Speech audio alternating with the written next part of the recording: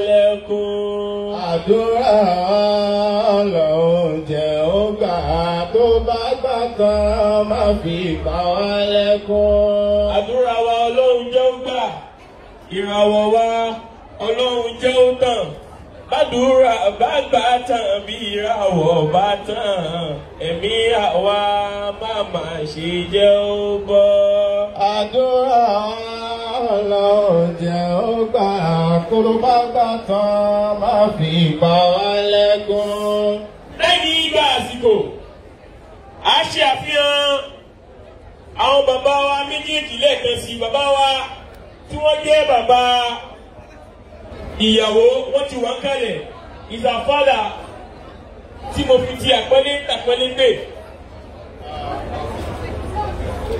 Our father, Honorable Dr. Abdullateef, abẹ́lọ́mọba ìjọba kó jẹ́ kí a rí wọn pẹ́. Àwọn náà ní bàbá ìyàwó wa tèmi. Náà. Ní báyìí àwọn bàbá wa Alhaj Taofik Ìṣọ̀lá Alabi. Àwọn náà ní bàbá wa tí wọ́n jẹ́ bàbá ọkọ ọba àlekíọ́lá kọ́lọ̀ jẹ́ kí a rí wọn pẹ́.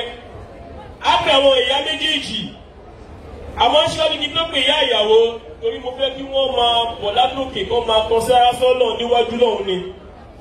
Ìyá wa ìyá ọkọ káwọn náà máa bọ̀ tẹbítẹbí tó máa kó máa pọ̀ ní àgàwájú bíi Alhaja Abímbọ́lá Ọ̀níyà Alabi. Àwọn dà kí wọ́n máa bọ̀ lágàwájú.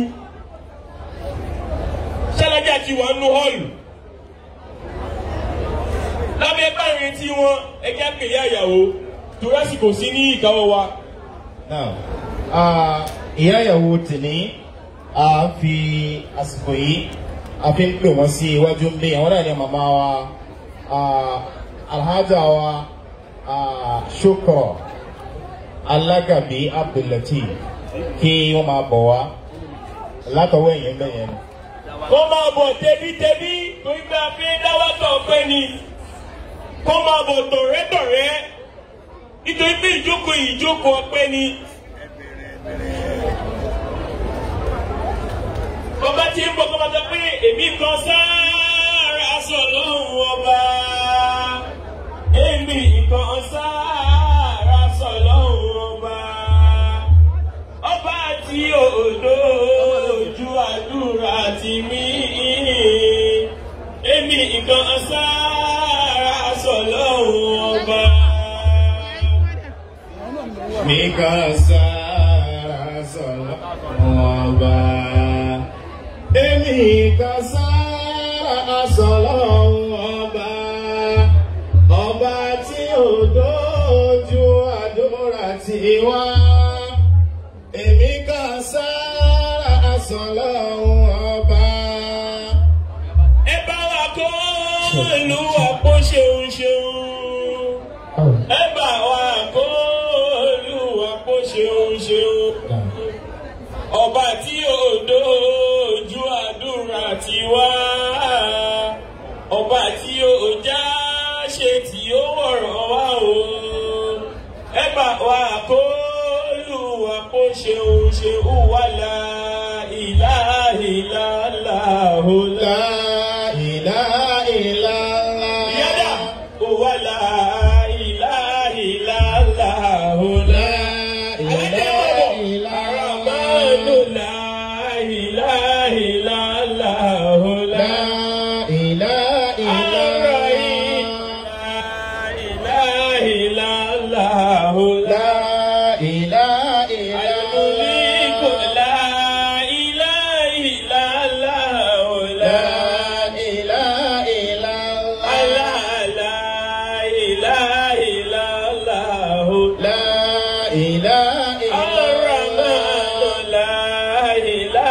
illallah. Ìyá ìwọ la retí kí ó máa bọ̀ ní iwájú bí.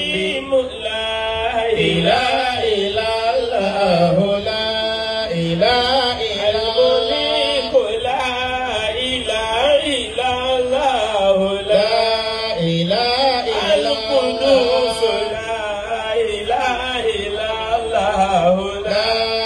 ilaha illallah. La ilaha illallah.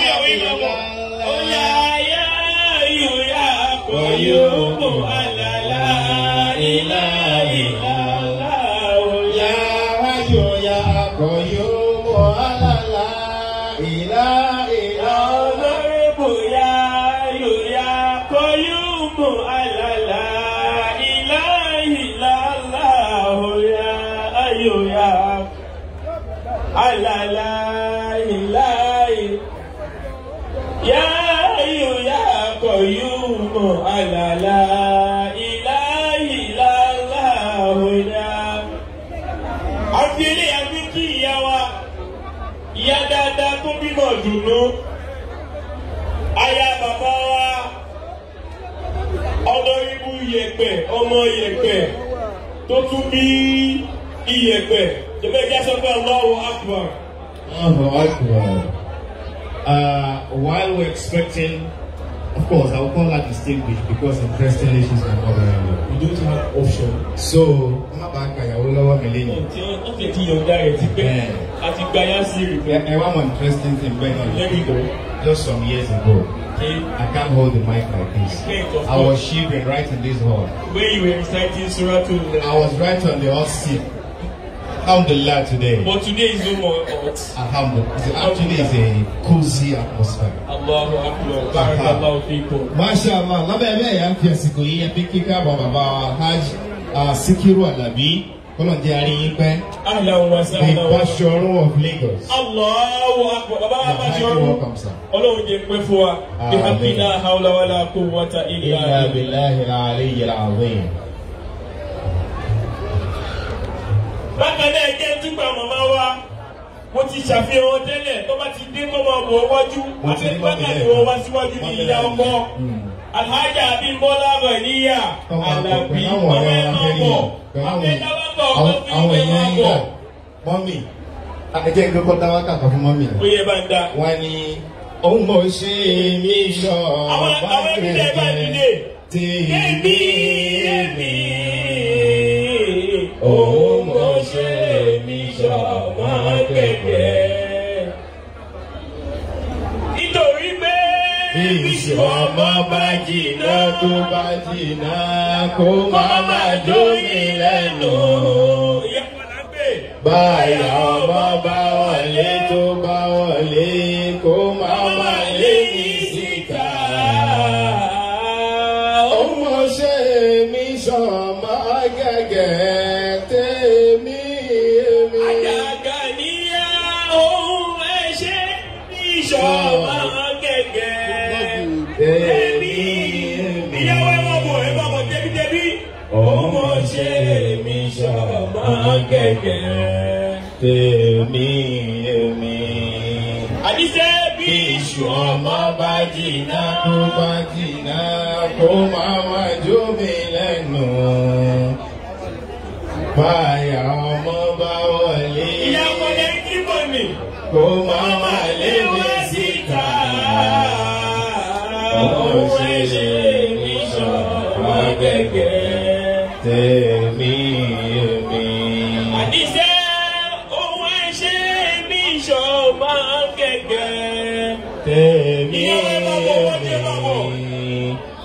Ohun ṣe mi sọmọ gẹ́gẹ́ tèmi Torí pé Bíṣù ọmọ bá jìnnà tó bá jìnnà kó má jó mi lẹ́nu. àmì Báyà ọmọ bá wọlé kó má lé mi síta. Ó mo ṣe mi sọmọ gẹ́gẹ́ tèmi.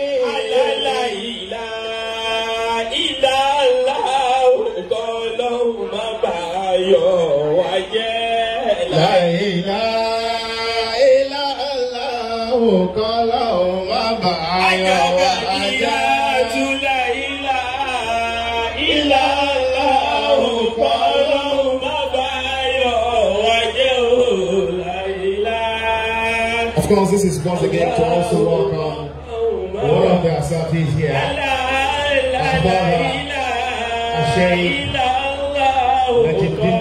Ahlan wa sahlan.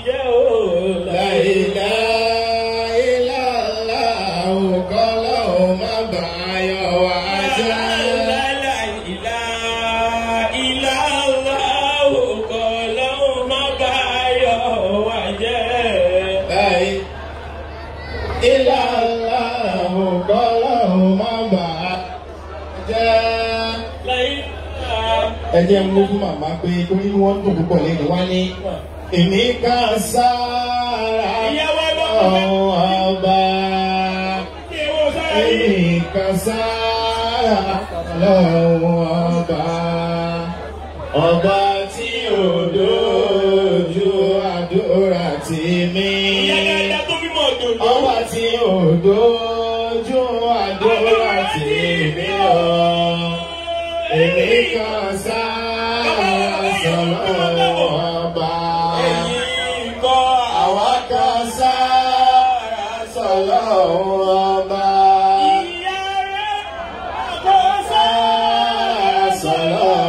ọba ọba tí ò dojú àdúrà tì wá ṣóun ni òjá ṣé tí ó wọ̀rọ̀ wá o àwa kan sára sọlọ́hun ọba èmi kan sára sọlọ́hun ọba èmi kan sára sọlọ́hun ọba ọba tí ò dojú àdúrà tì wá ọba tí ò já ṣé tí ó rọ̀ wá o àwa kan sára sọlọ́hun ọba. ọmọ níyà Alabi gbọ́dọ̀ járí màmá wa pẹ́. ìyá ọkọ tèmi nìyẹn. kọ́lọ̀ ń jẹ́ àríyìn pẹ́. Ọlọ́run ti fi síbẹ̀ kò ní yẹ̀ yín sà láíláí. àmín. oore ọ̀tún yóò mọ wọlé wá. àmín. akila hawla wala quwwata illa billahi al-aliyyil azim. bismillahir rahmanir rahim. inna a'tainaka al-kawthar fasalli li rabbika wanhar inna shani'aka huwal abtar. mọ́mí wọ́n ní kẹwàá jókòó sí special city mbẹ yẹn ọmọ tó wá gbọ́ ni ẹ̀rí sí fún àwọn dáàdi ẹ̀rí pé tàwọn mọ́mí tí wọ́n special yàtọ̀ sí tàwọn mọ́mí torí pé iṣẹ́ tó pọ̀ làwọn ìyá ń ṣe iṣẹ́ ni o iṣẹ́ yìí ẹ̀jẹ̀ pé ìyá wa ìyá ìyàwó. ìyá ìyàwó ni ẹ ń retí báyìí ìyá dáadáa kí àwọn náà máa bọ̀ ní iwájú ń bí lẹ́ẹ̀kan náà pẹ̀lú àwọn ọ̀rẹ́ wọn àti gbogbo ẹbí. ṣé wọ́n ti dìde lẹ̀? wọ́n mi ń bọ̀ wá. ètò pọ̀ o ìyá dáadáa ní gbogbo ẹ̀ ló ń ṣètò ẹ̀kọ́ lètò dáadáa ó yẹ bá pè wọ́n. lẹ́ẹ̀kan náà bá ṣe retí ìyá ìyàwó tèmi ká máa wí gbólóhùn pé èmi kan sára sọlọ́hun ọba èmi kan sára sọlọ́hun ọba ọba tí ò dojú àdúrà tì wá ọba tí ò dojú àdúrà tì wá o àwa kan sára sọlọ́hun ọba àwa kan sára sọlọ́hun ọba àwa kan sára sọlọ́hun ọba tí ò dojú àdúrà. Màmá wa ni wàláhì màmá wa ni. Màmá wa ni wàláhì màmá wa ni. Olórí rẹ̀ màmá táyé ń ṣàdúrà fún màmá wa ni. Ìyá wa ni wàláhì òun ló bí wa. Ìyá dáadáa. Màmá wa ni wàláhì òun ló bí wa. Olórí bàbá táyé ń ṣàdúrà fún ìyá rẹ̀ ni. Èmi ká testify ló wọ. Kò fọ́ọ̀mù ni. Lábẹ́ bí wọ́n ń bọ̀, ìyá ẹ máa sọ pé Allahu la ilaha illa Allah. Allahu la ilaha illa Allah. Ar-Rahmanu la ilaha illa Allah. Ar-Rahimu la ilaha illa Allah. Al-Mushriku la ilaha illa Allah. As-Salamu la ilaha illa Allah. La ilaha illa Allah.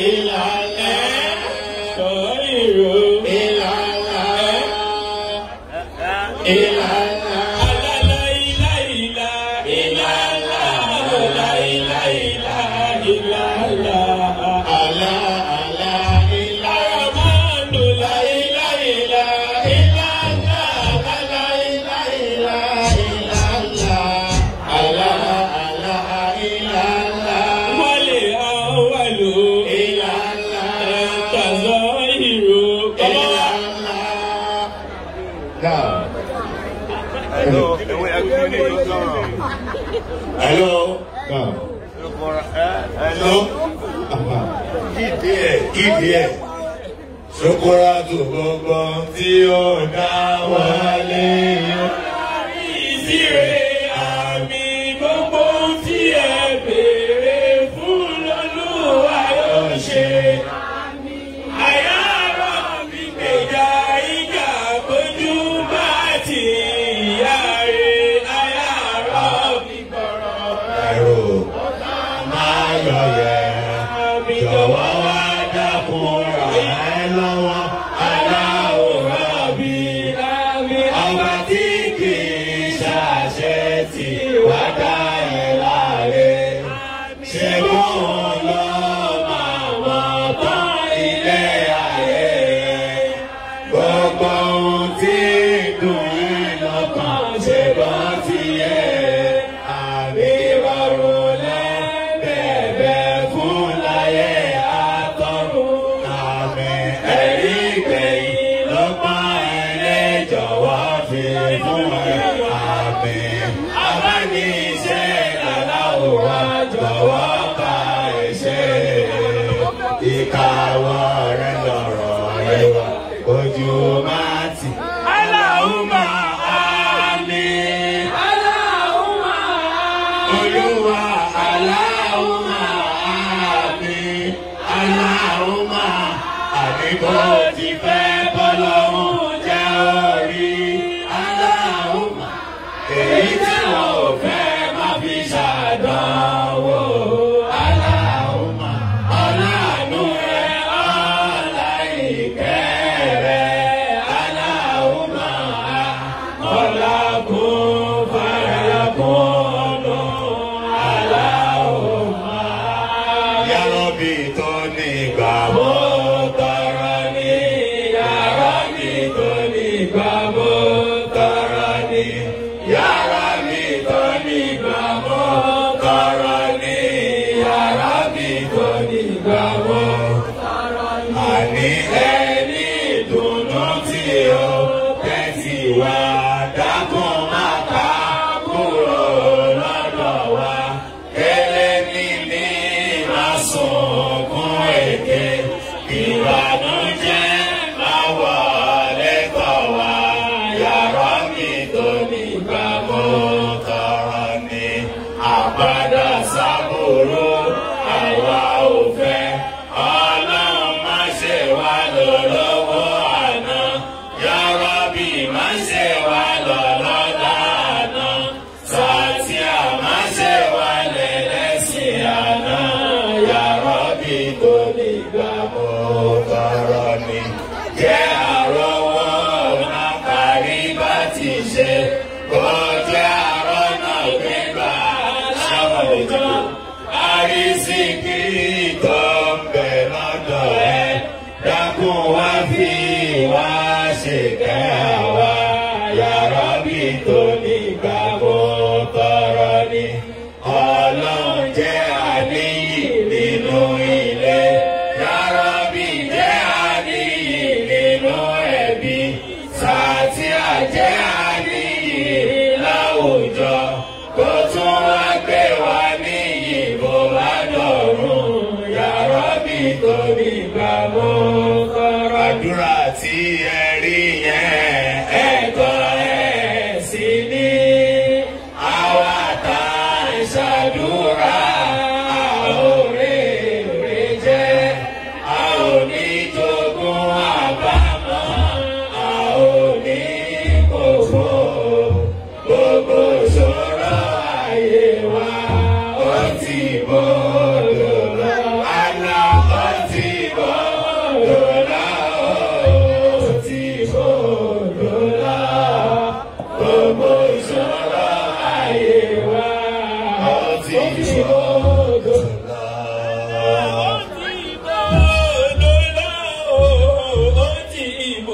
bòdò lọ. Gbogbo ìṣòro ayé wa ó ti bòdò lọ. Àmì ó ti bòdò lọ. Ó ti bòdò lọ. Àìrínà ayé ó ti bòdò lọ. Mr. Mustafa, can you see Baba? Baba is displaying the talent. That's where his life for us. Barakallahu fiikum. Amen. Labeebah a fi àsìkò yìí fún kí ẹnìkọ̀ọ̀kan wa káàbọ̀ lẹ́ẹ̀kan sí síbi ìgbéyàwó tòní. Now, ọkọ ìyàwó ẹ máa bọ̀ tòsí àpè yìí sí rí à. A retí níbi tá a dé yìí ọkọ ìyàwó tòní. Ọkọ ìyàwó tèmi gbogbo àwọn ọ̀rẹ́ ilé ẹ̀kan náà láàrin ìṣẹ́jú mẹ́ta. Wọ́n máa bọ̀ wá sí iwájú nílé. Bẹ́ẹ̀ni. Àti gbogbo àwọn ọ̀rẹ́ ẹ̀ kọ́ máa bọ̀ wá lẹ́ẹ̀kan náà. Yusuf. Madam Yusuf Alabi ọmọ dáadáa mo bàbá rẹ̀ ó yẹ ẹ máa bọ̀ ọkọ ìyàwó lábẹ́ pọ́kọ ìyàwó ń bọ̀ arọ ìyàwó àbúrò wa dáadáa kó ní ọmọ múra lẹ̀ àtàwọn ọ̀rẹ́ rẹ̀ kọ́ máa bọ̀ pẹ̀lú ògbó ọlọ́run láàrin ìṣẹ́jú díẹ̀ a máa gbà wọ́n lálejò Madam Yusuf ó yẹ délé máa bọ̀. Now, while we await the presence of the groom, I would like to quickly also introduce the presence of one of our guests here seated, Mr. Sadiq from Aqdu Petroleum. Mr. Sadiq, so please come to this part of the hall. Mr. Sadiq, please.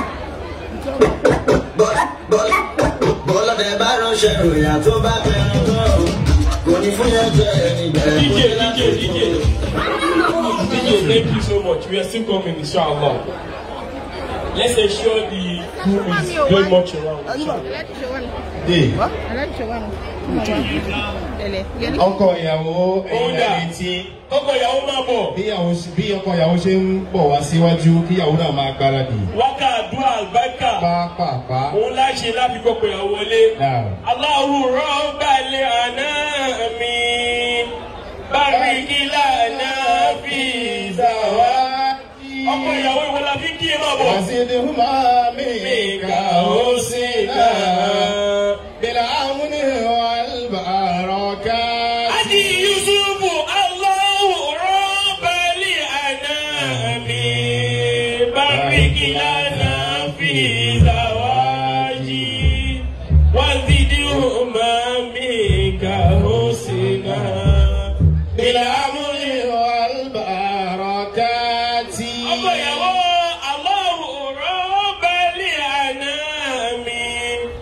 Barik lana fi zawaji wazidhuma minka husna bil amni wal barakati. Allahu Rabbal alamin. At this time we await the presence of today's group. Barik lana fi zawaji wazidhuma. Of course, an alumnus of the prestigious University of Lagos. Studying insurance. Allahu Rabbal alamin. Barik lana fi zawaji. Àlékún orí lábẹ́ lọ́dọ̀ wọn ló máa ṣe náà méjèèjì. Ìfọ̀kànbalẹ̀ ọ̀gá orí inú ìyàwó ni ọlọ́mọdé máa ṣe fún wọn. Allahu Rabbal alamin. Barik lana fi zawaji. Ọkọ ìyàwó dà. Wazidhuma minka husna bil amni wal barakati. Allahu Rabbal alamin. Barik lana fi zawaji. Ọkọ ìyàwó wazidhuma minka husna bil amni wal barakati. Yóò ti dé tòsí Allahu Rabbal alamin. Barik lana fi zawaji wazidhuma minka husna bil amni wal barakati.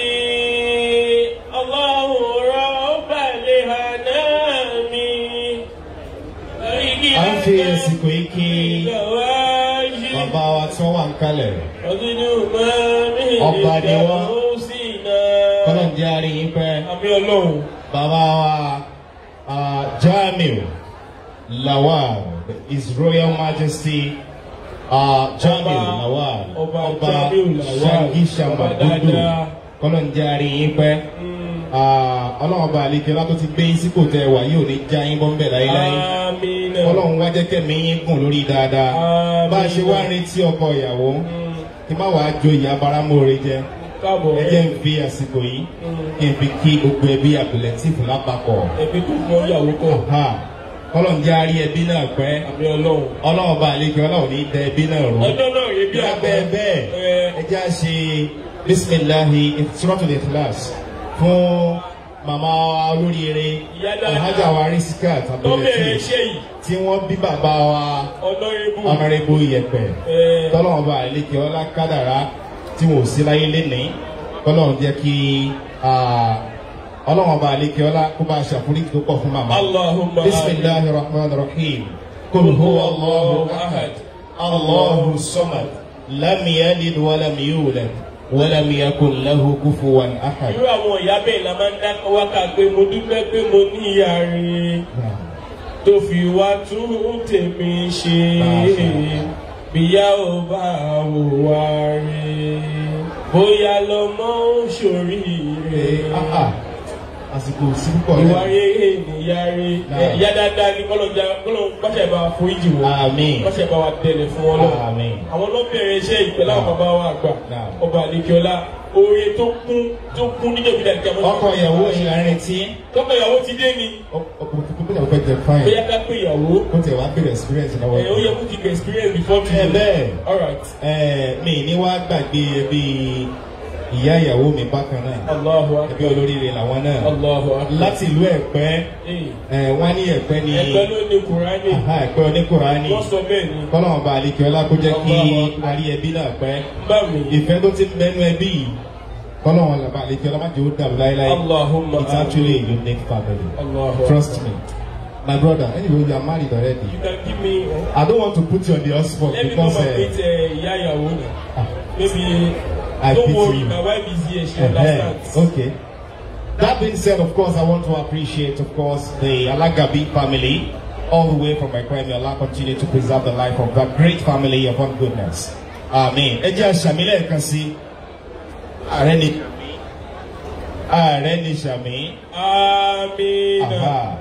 Areti ọkọ ìyàwó kó máa bọ̀ wá. Láì nígbà wá lásìkò àti sọ fún wa lẹ́ẹ̀kan sí ọkọ ìyàwó tìní. Of course, he's an alumni of the great University of Lagos. And we usually say something back in the University of Lagos.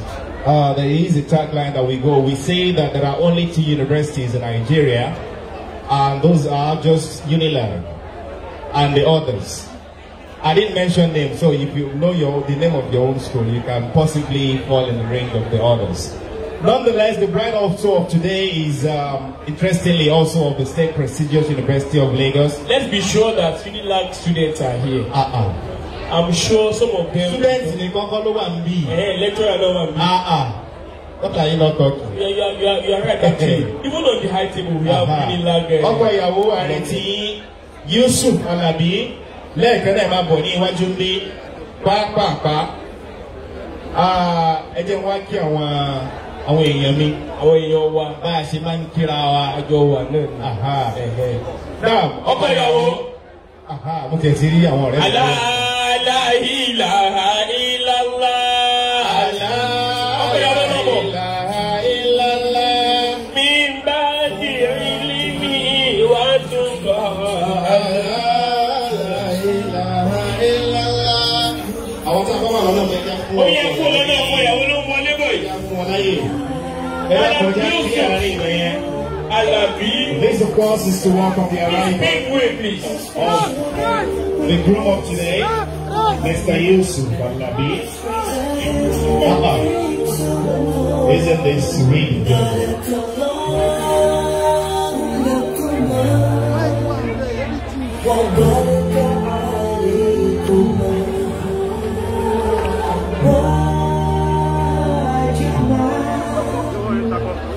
بينكم وفي خير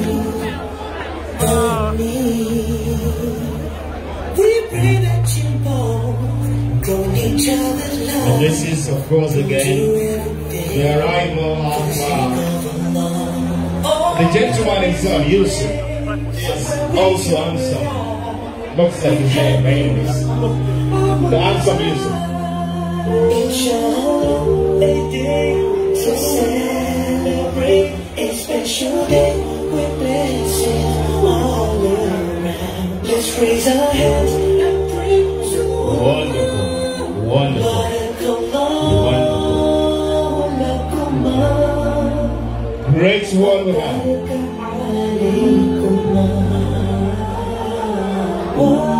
I'm going to greet you in the usual way. The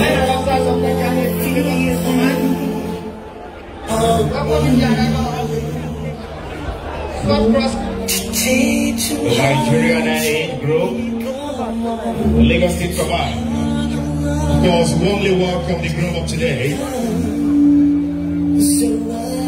Excellent display of skills we have here.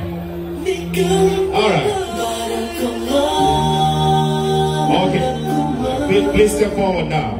Now let me greet those gentlemen in our usual way. Great. Right.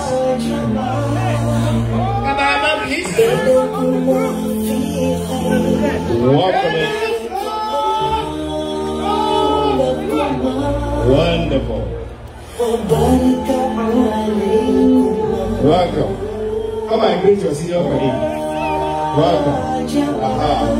Then you are going to greet their past. Sister, speak to them. Thank you very much. Wa alaikum salam wa rahmatullahi wa barakatuh. You're welcome. It's the best day of your life. Welcome. Please also bring the dignitaries of this part of the hall. Yeah. Wa alaikum salam wa rahmatullahi wa barakatuh. Your greeting is not complete. You have to greet your mothers. They are here. Quick one, quick one. Oh yeah. You're welcome. Oh yeah, see our mommy. Wa alaikum salam wa rahmatullahi wa barakatuh. Musa again. Oh yeah, Bamba. Aha. Thank you.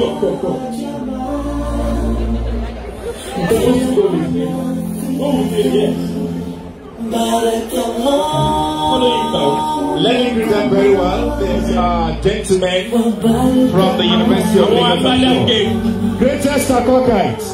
Aha. It's just two of them. The Greatest of the greatest Akokites. Aha. Excellent. All right. Please move to this part of the hall so you can. These are the Agbada gang.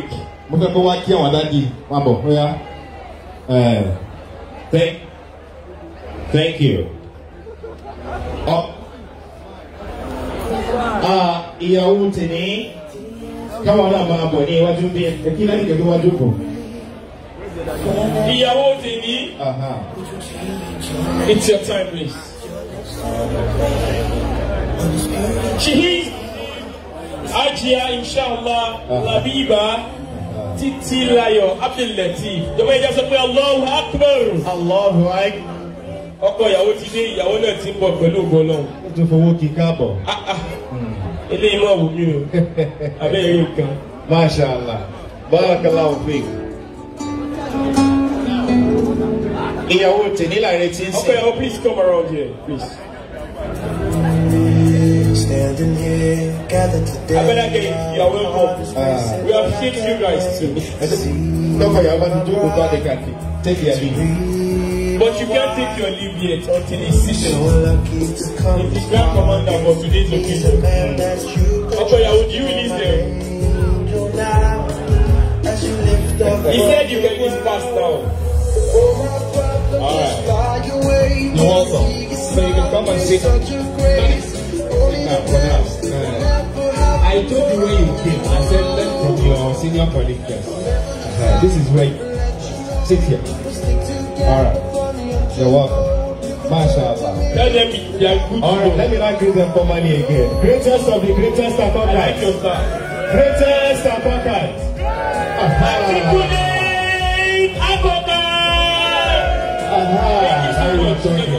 You're welcome. Thank you very much. That was really great. Thank you. Thank you. Okay, at this juncture, ladies and gentlemen, we'd like to welcome the arrival, of course, of the bride, Labeebah, Titilayo, Abdullateef, also of the university. Also, in the presence of our father.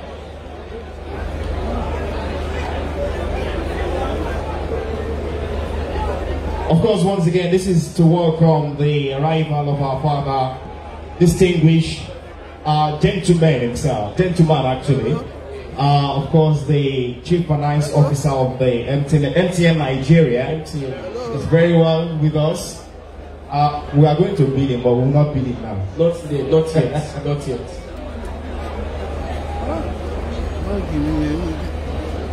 You're welcome, sir. Ahlan wa sahlan. Alhaj M.A. M.A.K. Now, M.A. Kadiri. I'm Bombe. Inshallah. I would also like to present Father Honorable Abdullateef, the Chairman, Ali Mosho, Local Government. You're highly welcome, sir. The last time I saw you, you were much younger than this, and you're even looking much younger. Why? Just like 16 years. What have you been eating? I don't know. Oh, God. You are most welcome, sir. Ahlan wa sahlan wa marhaban bikum. He's looking more fresher today, actually. You're welcome once again, sir. Again, of course, Ariti, Ajia, Ìyàwó Tèmi, Labeebah, Oma Boni, Wajumbi, Haji Labeebah, Titilayo, Baba, Abdullateef.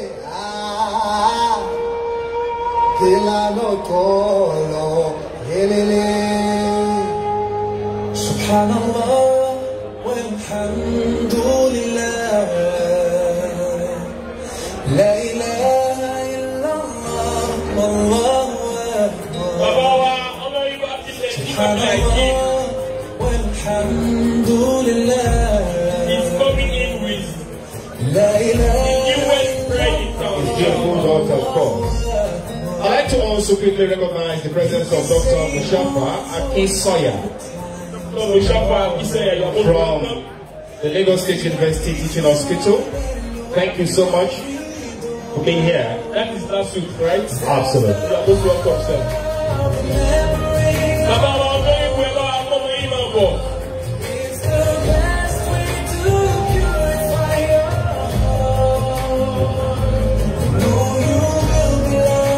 I'm sure the group is not finished. Are you in this? You cannot be, don't worry.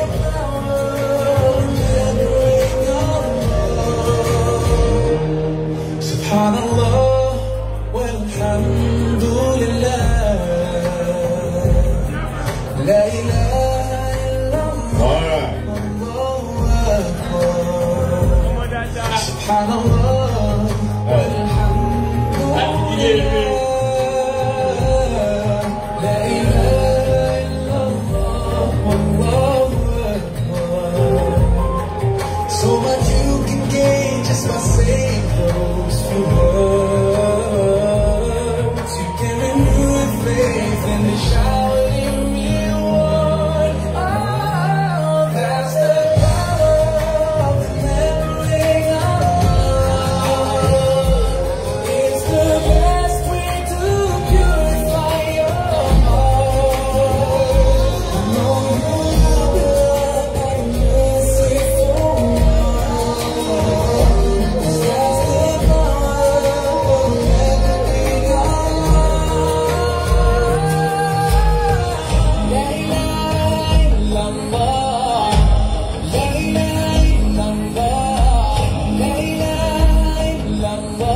Ladies and gentlemen, at this time, we'd like to recognize the presence of our father, Dr. Tajuddin Alabi,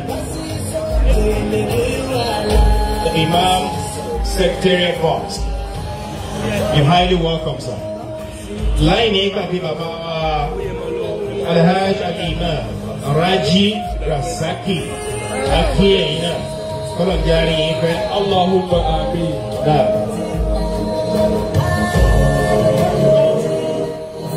The presence of the bride. Ajia Labeebah, Titi Layo. Abdullateef.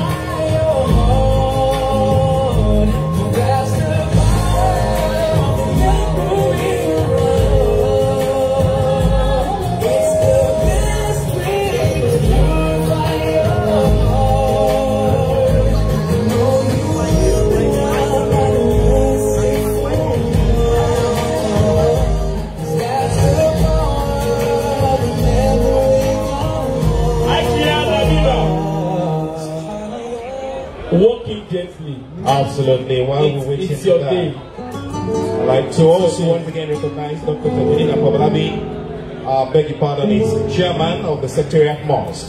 Chairman of the Secretariat. Absolutely. Gathered today, my heart is racing, but I can't wait to see my bride, to be my wife. I'm so lucky to come this far in me. Let's create some space at the back right there for the arrival, of course, of the bride of today. From the ground, all my problems just fly away when I see you smile with such a Here we go, ladies and gentlemen. Why we expect that inshallah? The next couple of minutes into the glorious program. Absolutely.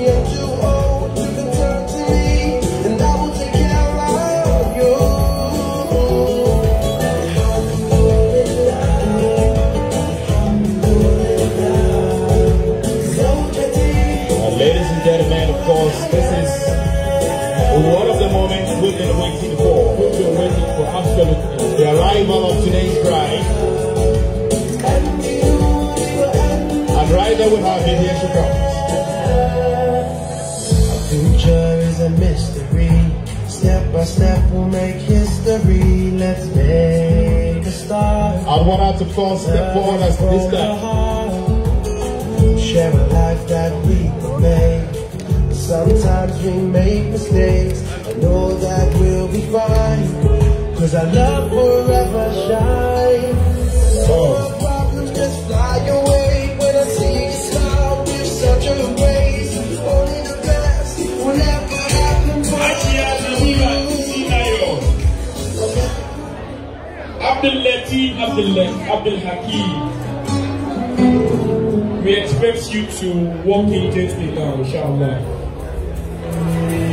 Standing here, gathered today, my heart is racing, but I can't wait to see my bride, to be my wife. I'm so lucky to come far, and be the man that you can trust. You're my angel now, as we lift up from the ground. Oh, my problems fly away when I see you smile with such a grace. Only the best will never happen for you. I'll never decide. All right. We'll stick together from here to home. Let's all get on the road.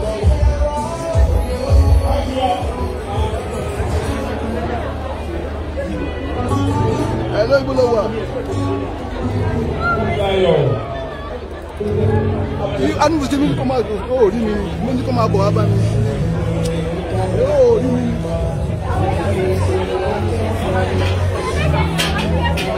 We can't stay here. Don't tell me that I can't say it. But I can't say it. I don't want to step on you or push you. But you That's what can't tell me I'm that I saying. can't stay here. That's what I'm telling you.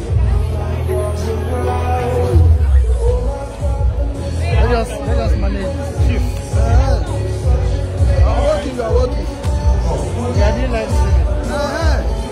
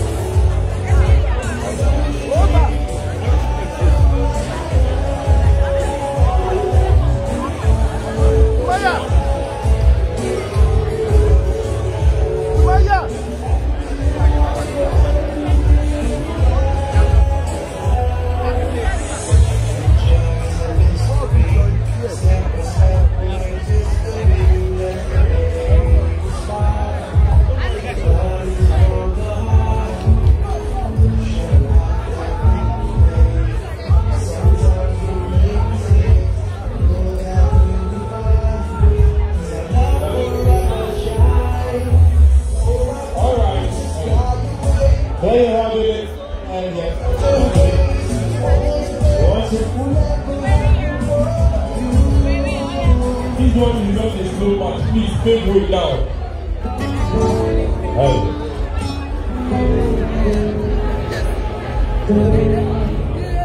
Hey.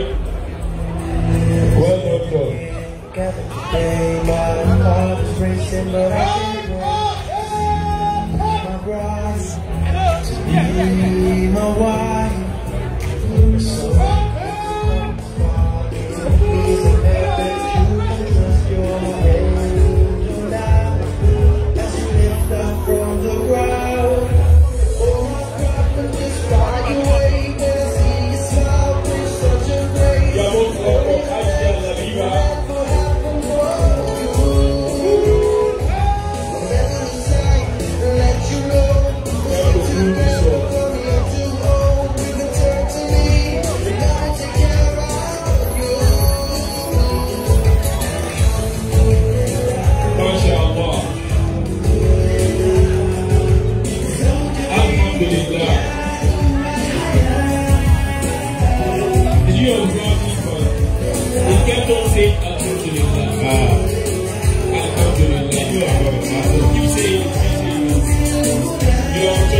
ladies and gentlemen, of course, these are the beautiful daughters and sons of our mother and grandsons, granddaughters.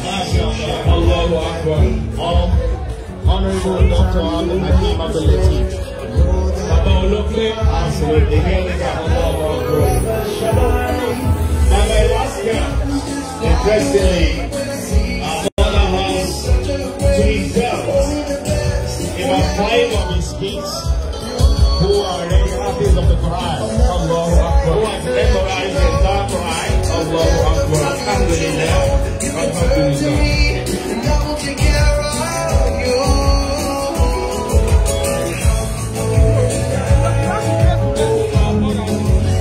There you have them. Wow. This creates some space at the center, please. Then you see the grandsons and daughters. Over into Abdullateef.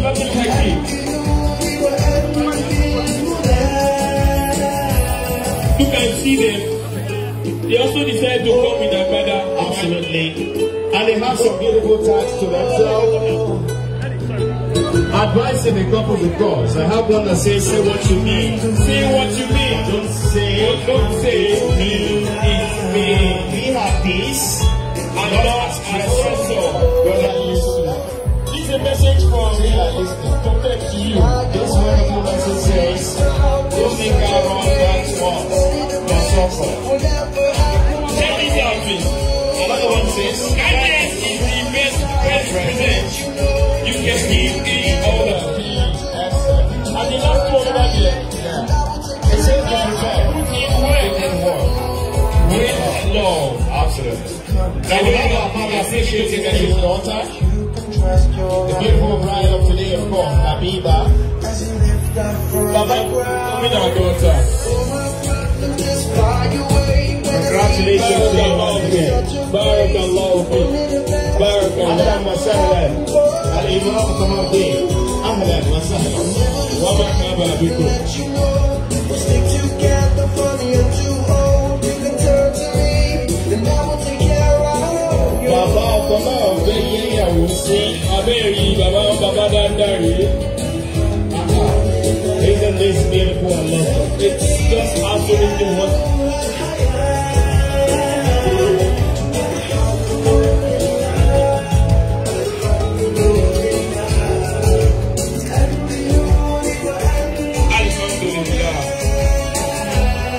Alhamdulillah. Let me quickly at this time appreciate the presence of staff and students, all students, and current students as well of our Baruch school, from where, of course, the bride of today was finished from their primary education and also had our secondary education. Labeebah. Auntie Labeebah. Pẹ̀lú wákà ṣe.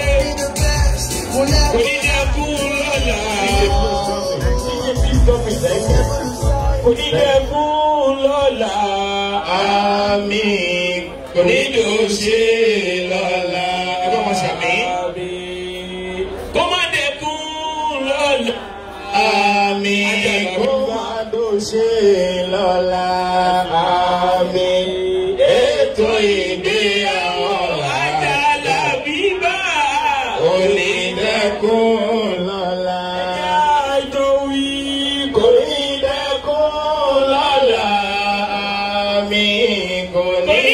ṣe lọ́la mi kó má dẹ́kun lọ́la kó má dòṣe lọ́la. Keep moving, keep moving. Ètò ìgbéyàwó Labeebah kò ní dẹ́kun lọ́la. Now let's pray for her. Let's create some space for the bride of today while she steps forward, please. While we're looking at that, of course, all right, standing right beside her, of course, are the great guys of Abdullateef Kingdom. Yes. Mashallah. You're welcome. They decided to come in Agbada today. Absolutely. And they are all Ufaz al-Quran. Absolutely. Mashallah. People do recall. Now, ahlan wa sahlan. Okay. Now, while that is done, I'd like to quickly... Agbada again, we greet you. Thank Muhammad. You. All right. Thank you very much.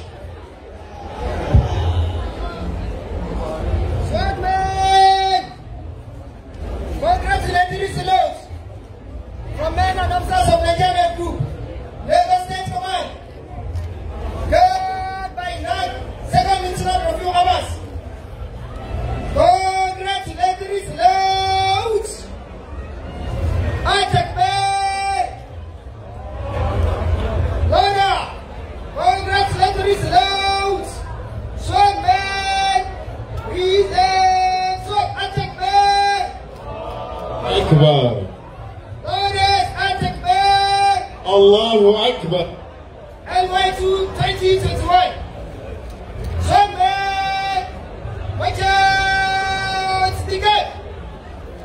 Murite, Abatu.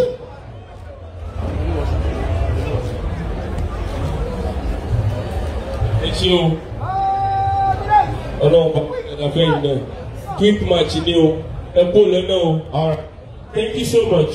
While that is done, I'd like to request that you also Sheikh Uthman and Abu Bakr. Please take your seat. Come this way. Ní báyìí, a bọ̀ sí tó kàn ní ètò àfẹ́ gbọ́ àyọkà náà Al-Quran nìkẹrì. Ká tó wá ṣe yẹn jẹ́ kí àwọn màmá Labeebah tí wọ́n wà níbí bákan náà. Allahu Akbar. So I'd like to quickly also recognize the presence of other wives of our father, Honorable Dr. Abdullateef. I'd like to quickly start by also saying Taslim to our mother, Hajia Balkis Abdullateef. Hajia Balkis Abdullateef. Usually we call her Umu. Also, I'd like to also greet our mother, Bakri, Hajia Salma Abdullateef. You are also well recognized. Not to forget our mother, of course, Noor, mashallah. Hajia Islamiyya Abdullateef. Our father is blessed. Allahu Akbar. Mashallah. That being said, of course, we'll go on to one of the blessings that Allah has done for him. Wallah. I said earlier that he has to his belt about 5 ufaz. Allahu Akbar. Mashallah. And that being said, I'd like to quickly... Let's pick up the ufaz to recite from us. Just there. Inshallah. I would like to call on Madam Farouk Abdullateef, and also after which we'll also listen to a Greek recitation from Muhammad Abdullateef. Farouk, please. Fún mi lọ́mọ tí ó yẹ tí ó yanjú. Tí ó yanjú. Tí ó lè ké Kùránì láwùjọ. Ọlọ́run má fún mi lọ́mọ tí àdáyọ̀ bẹ́ẹ̀. Má fún mi lọ́mọ tí ń dàdúgbò. Má fún mi lọ́mọ tí ń dàdúgbò Ọlọ́run. Má fún mi lọ́mọ tí àdáyọ̀ bẹ́ẹ̀. Má fún mi lọ́mọ tí. Now let's listen to a section of the glorious Quran. Ẹ wá gbọ́ àyọkẹ́ tó lálàáfíà, inshallah. Bismillah.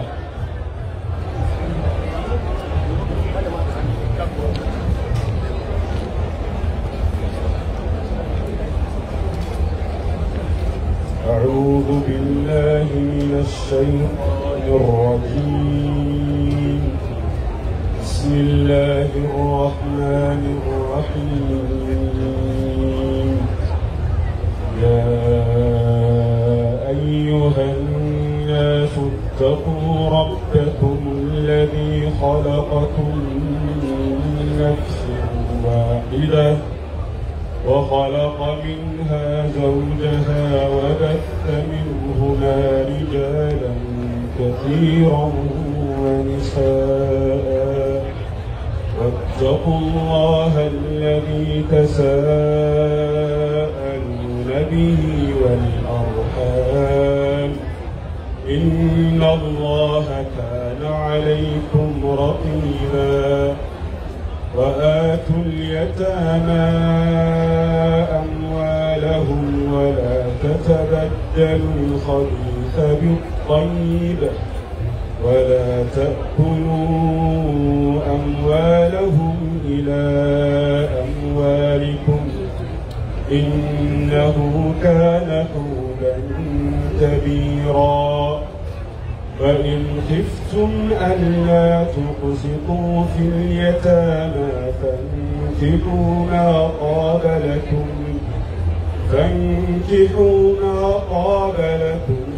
من النساء مثنى وثلاث ورباع فإن خفتم ألا تعدلوا فواحدة أو ما ملكت أيمانكم ذلك أدنى ألا تعولوا وآتوا النساء صدقاتهن نحلة فإن قبل لكم عن شيء نفسا فكلوه هنيئا مريئا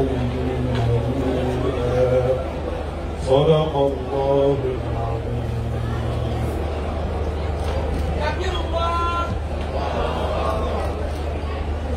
أعوذ بالله من الشيطان الرجيم.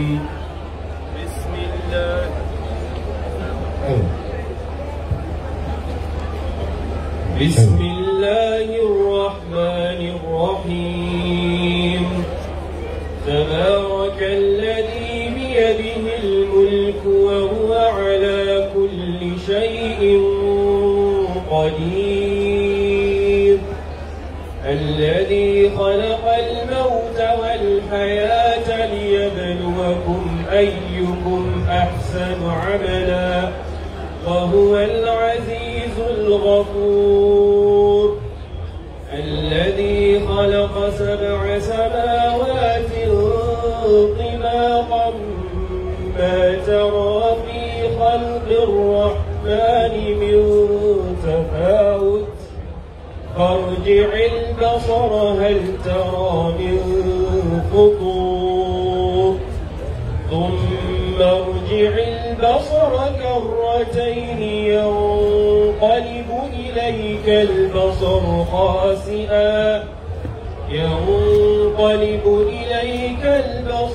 خاسئا وهو حسير.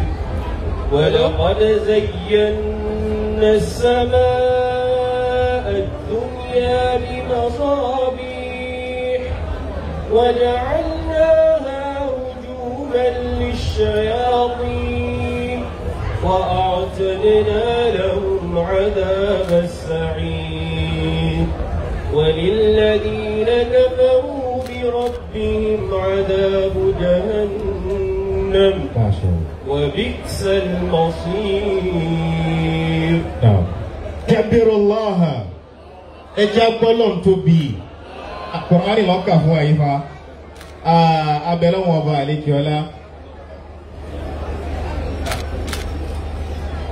fi Kùránì báwagbọ́ Allah fi Kùránì báwagbọ́ Allah bùkátà tí bá wa lẹ́rù fi. To do a quick rendition of this set of verses in English, our father will be doing that for us very shortly. Please. In the name of Allah, gracious and merciful, all people, fear your Lord, who created you from a single soul. In the name of Allah, the gracious and the merciful, all people, fear your Lord, who created you from a single soul, who created from it its mate, and propagated from them many men and women. And regard Allah whom you ask about, and the parents. Surely Allah is watchful over you. Give orphans their properties, and do not substitute the bad for the good. And do not consume their properties by combining them with yours, for that would be a serious sin. If you fear you cannot act fairly towards the orphans, then marry the women you like, 2 or 3 or 4. But if you fear you will not be fair, then what you already have, that makes it more likely that you avoid trials. Give women their dowries graciously, but if they willingly forgo some of it, then consume it with enjoyment and pleasure.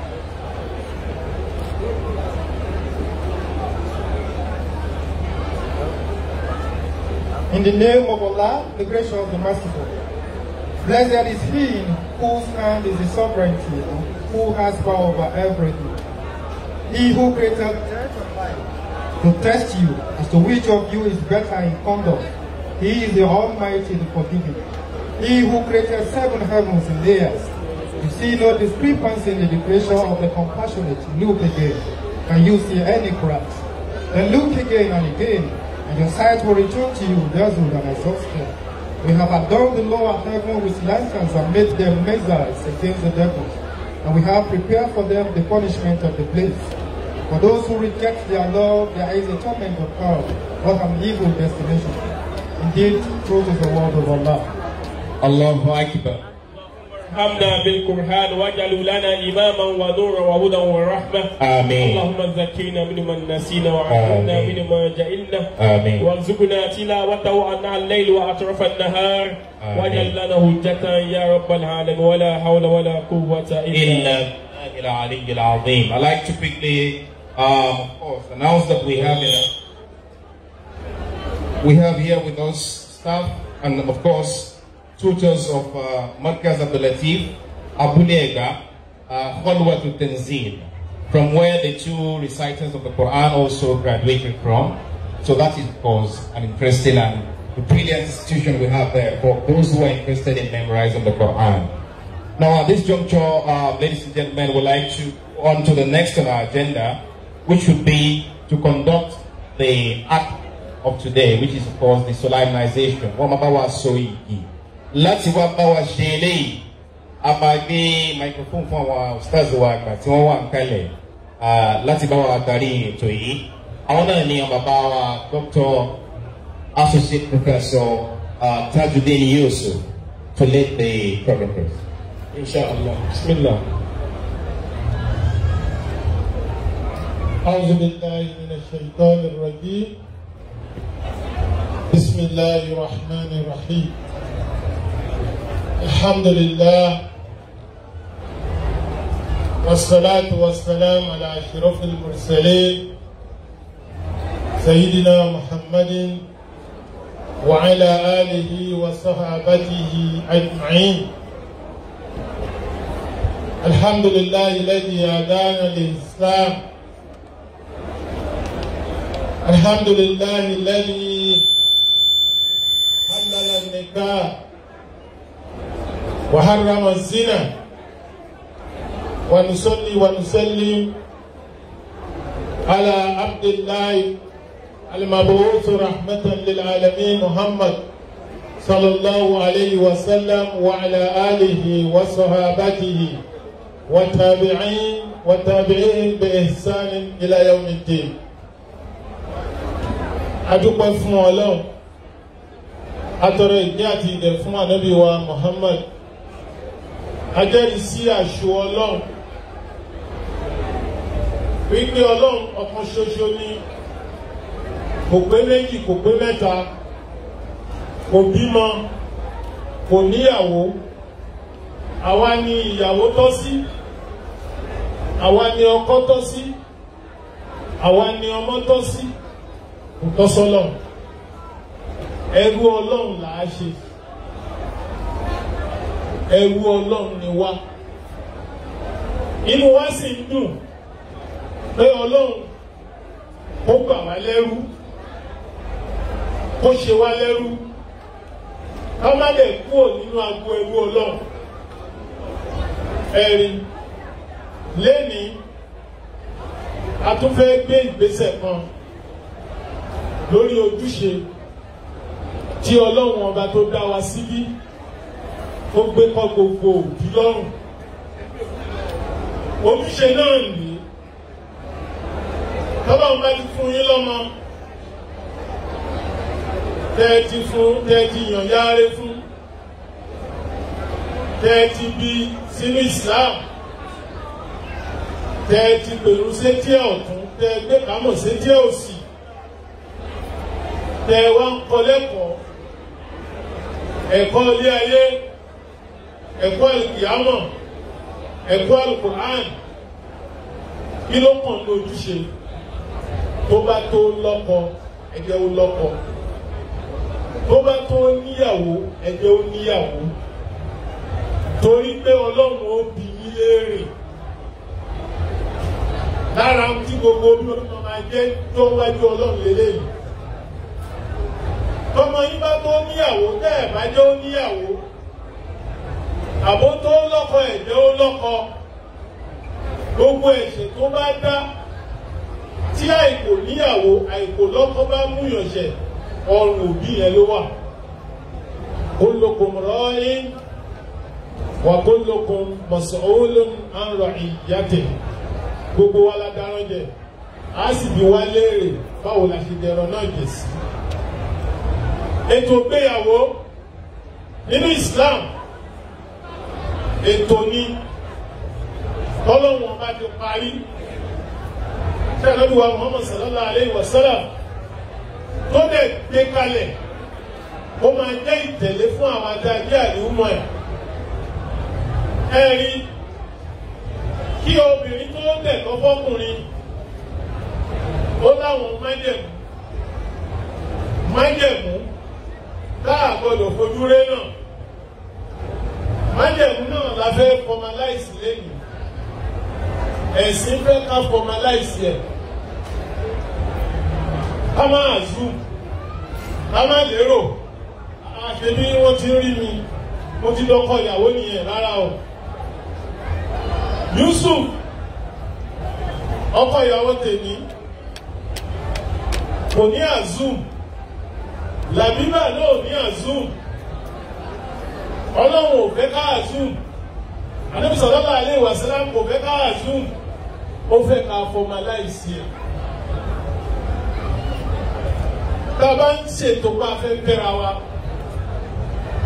ìkọ̀rọ̀ nìyẹn lè jẹ́, ṣùgbọ́n a kéde ẹ̀ síta nírú ìta ìṣe. Táwọn èèyàn mọ̀ pé arábìnrin kò ti lọ́kọ, arákùnrin kò ti níyàwó. Ẹ̀sìn wa ò fẹ́ ká máa dọ́gbọ́n sí. Àkọ́kọ́ nínú májẹ̀mú tó sọ obìnrin di ẹ̀kọ́ fọ́kùnrin ó ní pé ìbínú fẹ́dọ̀ gbà láti fẹ́ra wa tí wọ́n ń pè ní ìjábù àkùbọ́ọ̀lù. Ọkọ tó fẹ́ fẹ́yàwó ó gbọ́dọ̀ lè sọ ó gbà tó kẹnu sóbìnrin mo fẹ́ fẹ́ ló gbọ́dọ̀ jáde. Mo gbọ́dọ̀ láníyàn pé mo fẹ́ yẹ̀ ẹ́ wò. Jẹ́rìí ẹ̀kọ́ bẹ̀rẹ̀ yé o pé dẹ́kun kò táyì lálàlàlàlàlà. Èèyàn kan ń táyì ìbáàdà. Àníyàn ló máa ń ṣáájú ìbáàdà ìjọsìn fọ́lọ̀. Kò dẹ̀ gbọ́dọ̀ sí ambiguity. Kò gbọ́dọ̀ sí pé kí ló gbà lérò, kí ló ń rò lọ́kàn rárá. Ó gbọ́dọ̀ wà clear. Mo fẹ́ fẹ́ kó o máa jẹ́ ìyàwó fún mi, ìyàwó àláàyè, kó o sì jẹ́ ìyá ọmọ tí Ọlọ́run bá fi ta mí lọ́rẹ. Bẹ́ẹ̀ ni Islam ṣe ní ká tó. Yusuf, Labeebah ló jókòó sẹ́gbẹ̀ẹ́ yẹn. Mo fẹ́ bi ẹ́ léèrè béèrè. Ṣé ìwọ ló finú fẹ́ lọ sọ pé o fẹ́ fẹ́?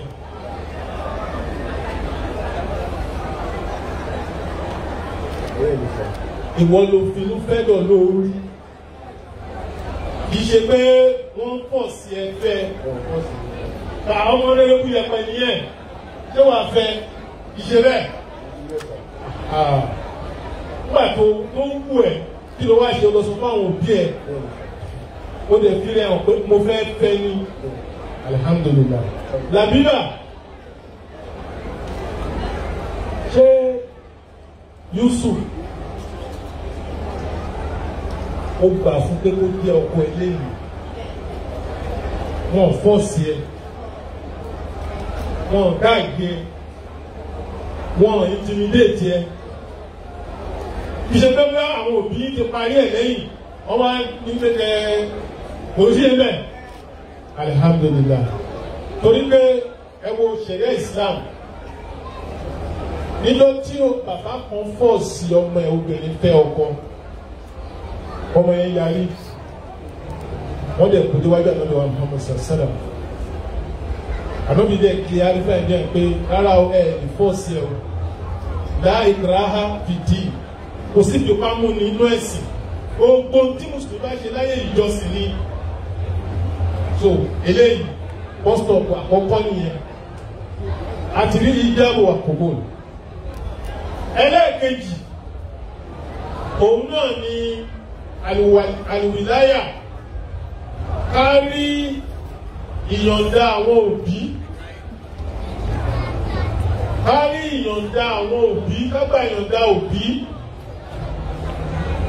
tí a bá gba ìyọ̀ǹda òbí àwọn ọmọ tó bímọ tá a bá kọlù wọn ẹ̀ṣẹ̀ ládáwájú Ọlọ́run o bàbá náà gbọ́dọ̀ azum ìyá náà gbọ́dọ̀ azum bẹ́ẹ̀ ṣe bí ẹ fẹ́ fẹ́ra yín ni o lè lọ lo wíkẹ́ndì lọ́dọ̀ ẹ rárá o ṣé bá ti mọ̀ lóò ẹ lè mọ̀ ǹjẹ́ wọ́n ti gbàyànjá yín Honorable Abdullateef ǹjẹ́ lọ́wọ́ sí ìdíta fẹ́ ṣe.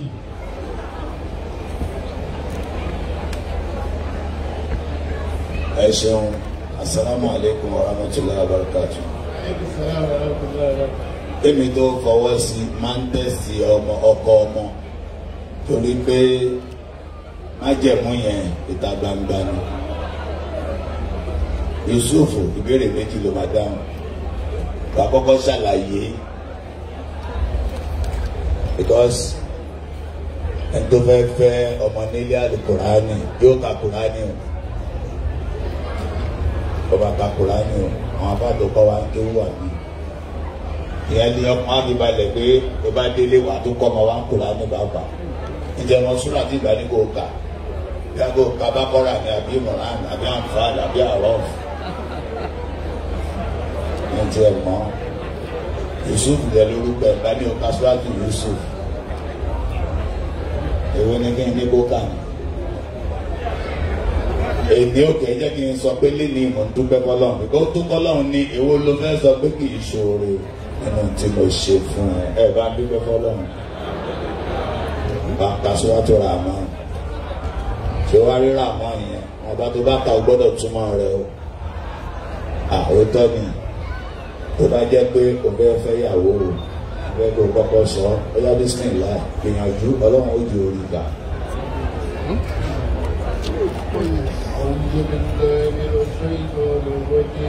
Ọ̀gbẹ́sẹ̀ nu dáadáa o. أعوذ بالله من الشيطان الرجيم بسم الله الرحمن الرحيم الرحمن يوسف علم القرآن تذكرا خلق الإنسان بدمع علمه البيان بفصل الشمس والقمر بحسبان. The sun and the moon move in completed period, in completed time. والنجم والشجر يسجدان. The stars and the trees prostrate. والسماء رفعها He created heaven and he imposed the balance. علم تذكر في الإسلام. Because of grace, you need the balance. وأقيموا الوزن بالقسط ولا تبصروا بالعدل. Let's establish weights. Yes, examiners, show passing. Although pass, ever go to Allah to me.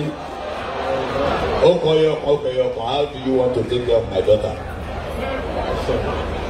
I'm going together towards Islam. I'm going to guide her towards Islam. I'm going to guide her towards Islam to improve in our religion Islam, and also take care of her, make sure she doesn't feel absent from home. Mo yọ̀ǹda kọ́ ọ máa jẹ́ ọkọ wọn. Kabirullah. Ọyẹ wa gbà. Adúpẹ́ fún Ọlọ́run. Alhamdulillah. Ibi tí Ọlọ́run ní ká fi sí nìyẹn.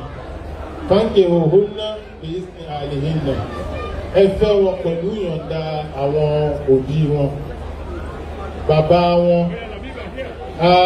Ó dẹ̀ rí pé mo ṣe béèrè lọ́wọ́ bàbá ìyàwó, màá tún béèrè lọ́wọ́ àwọn bàbá ọkọ náà pé ẹ̀yin bàbá ọkọ wa, bàbá wa Alabi, ṣé ẹ ṣetán láti gbàyàwó lẹ́nìí?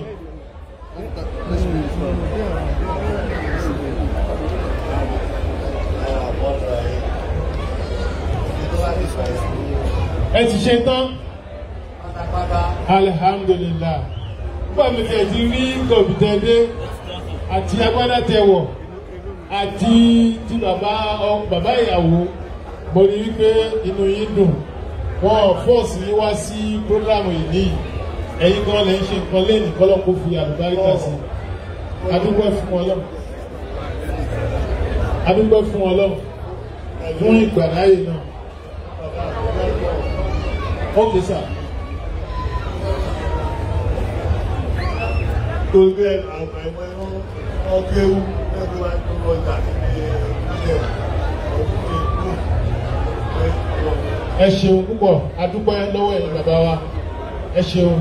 Ní ìtẹ̀síwájú, òun náà ni orígun kẹta, èyí tí ó ń sọ abẹ́ obìnrin di ẹ̀tọ́ fún ọkùnrin.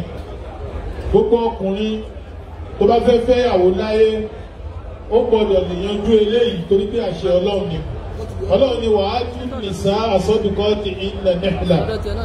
Ẹ fún àwọn obìnrin ní owó orí wọn gẹ́gẹ́ bí àjẹmọ́nú tiwọn ni. Ẹ̀tọ́ obìnrin ni, ó lè pọ̀, ó lè kéré, ó lè ṣe é fojú rí, ó lè ṣe má fojú rí, ṣùgbọ́n ẹ̀tọ́ ni kí a béèrè ẹ̀ lọ́wọ́ ọkọ tá a fẹ́ fẹ́.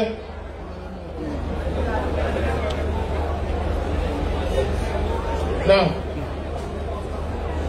ẹ̀tọ́ ni fún obìnrin láti béèrè lọ́wọ́ ọkọ tó fẹ́ fẹ́ pé nǹkan báyìí ni mo fẹ́. Láì Nábì wa Muhammad sallallahu alayhi wa sallam, àrísàgà yìí tó ṣe é fojú rí, àrí yìí tí ò ṣe é fojú rí, àrí yìí tó pọ̀, àrí yìí tó kéré.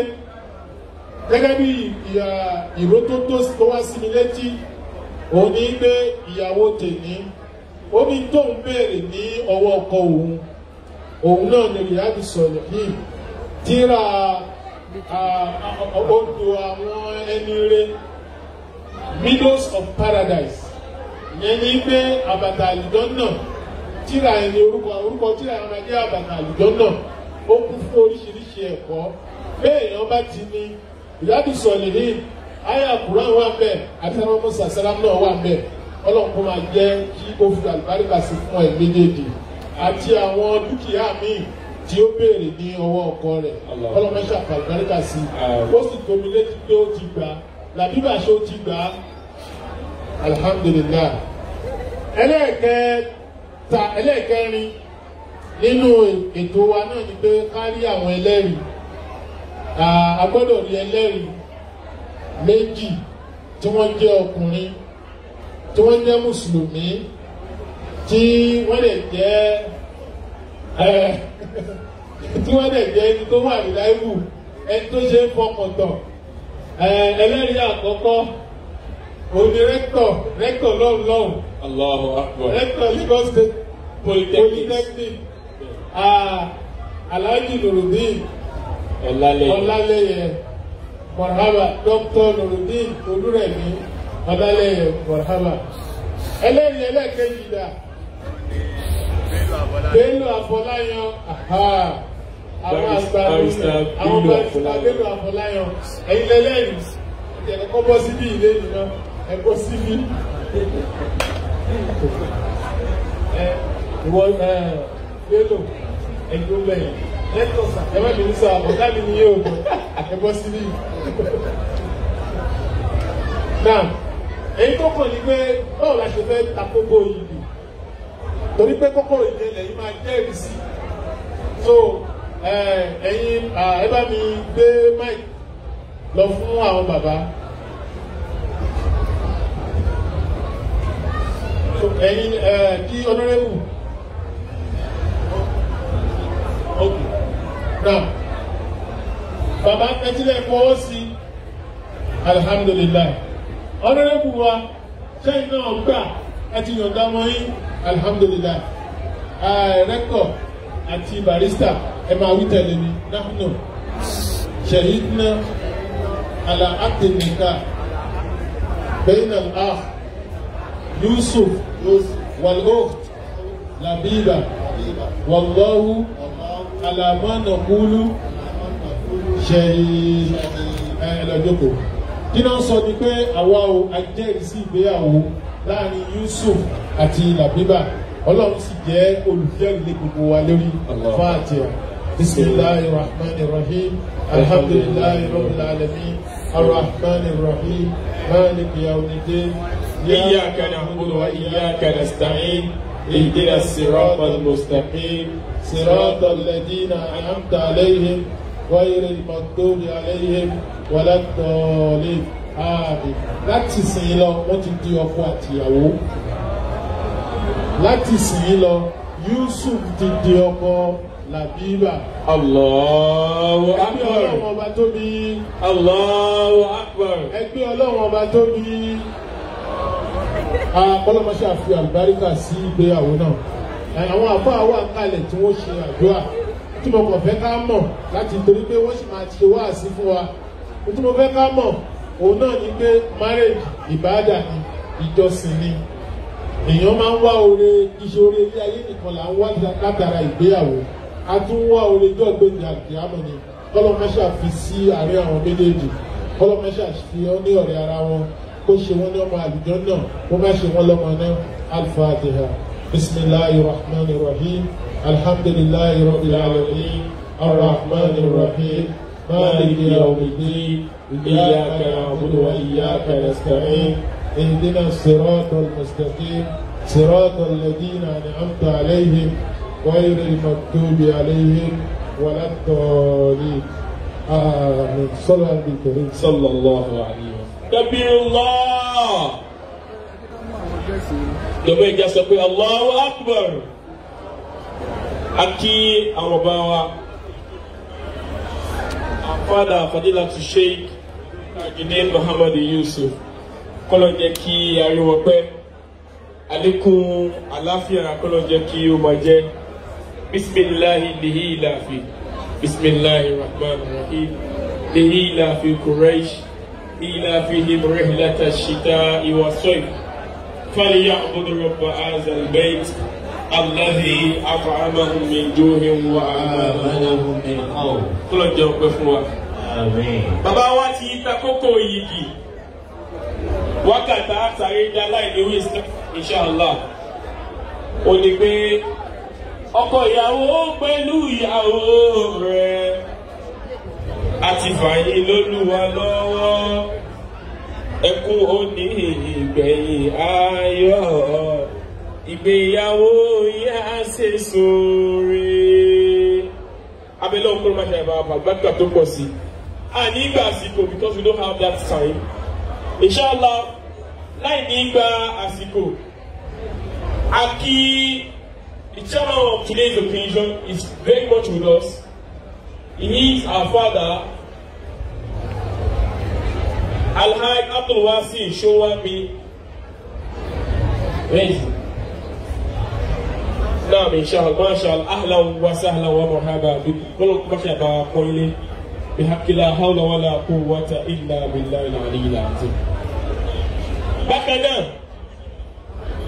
إنتي أبوسي إن شاء الله òun náà ni tí wọ́n bá wa ṣe àdúrà àlùbáríkà fún ọkọ àti ìyàwó lẹ́nu tó ń tọrọ àlùbáríkà fún wọn. But before that, I'm going to present to you the latest couple in town. Yeah, just be pronounced ọkọ ìyàwó now. So, Madam Yusuf, please stand up. At least you can hold that confidence. I can read what is in his mind. I want me back and up. I want me back last. I didn't read it. That's I want me back and up. All right. Labeebah. So, gently take your wife to that seat there. Allah, what I can need to have. Congratulations to you. Falubarika asi. Ọbọ̀lúwa falubarika asi oye. Falubarika asi.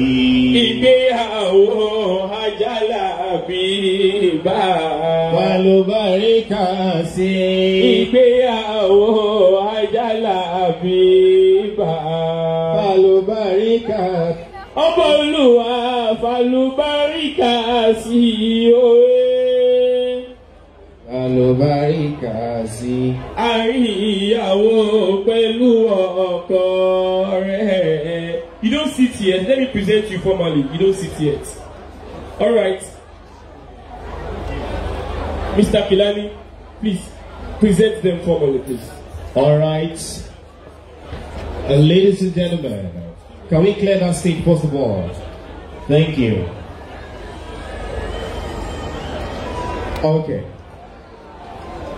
Let's gladly look at them with our beautiful eyes and the smile on the gentleman's face.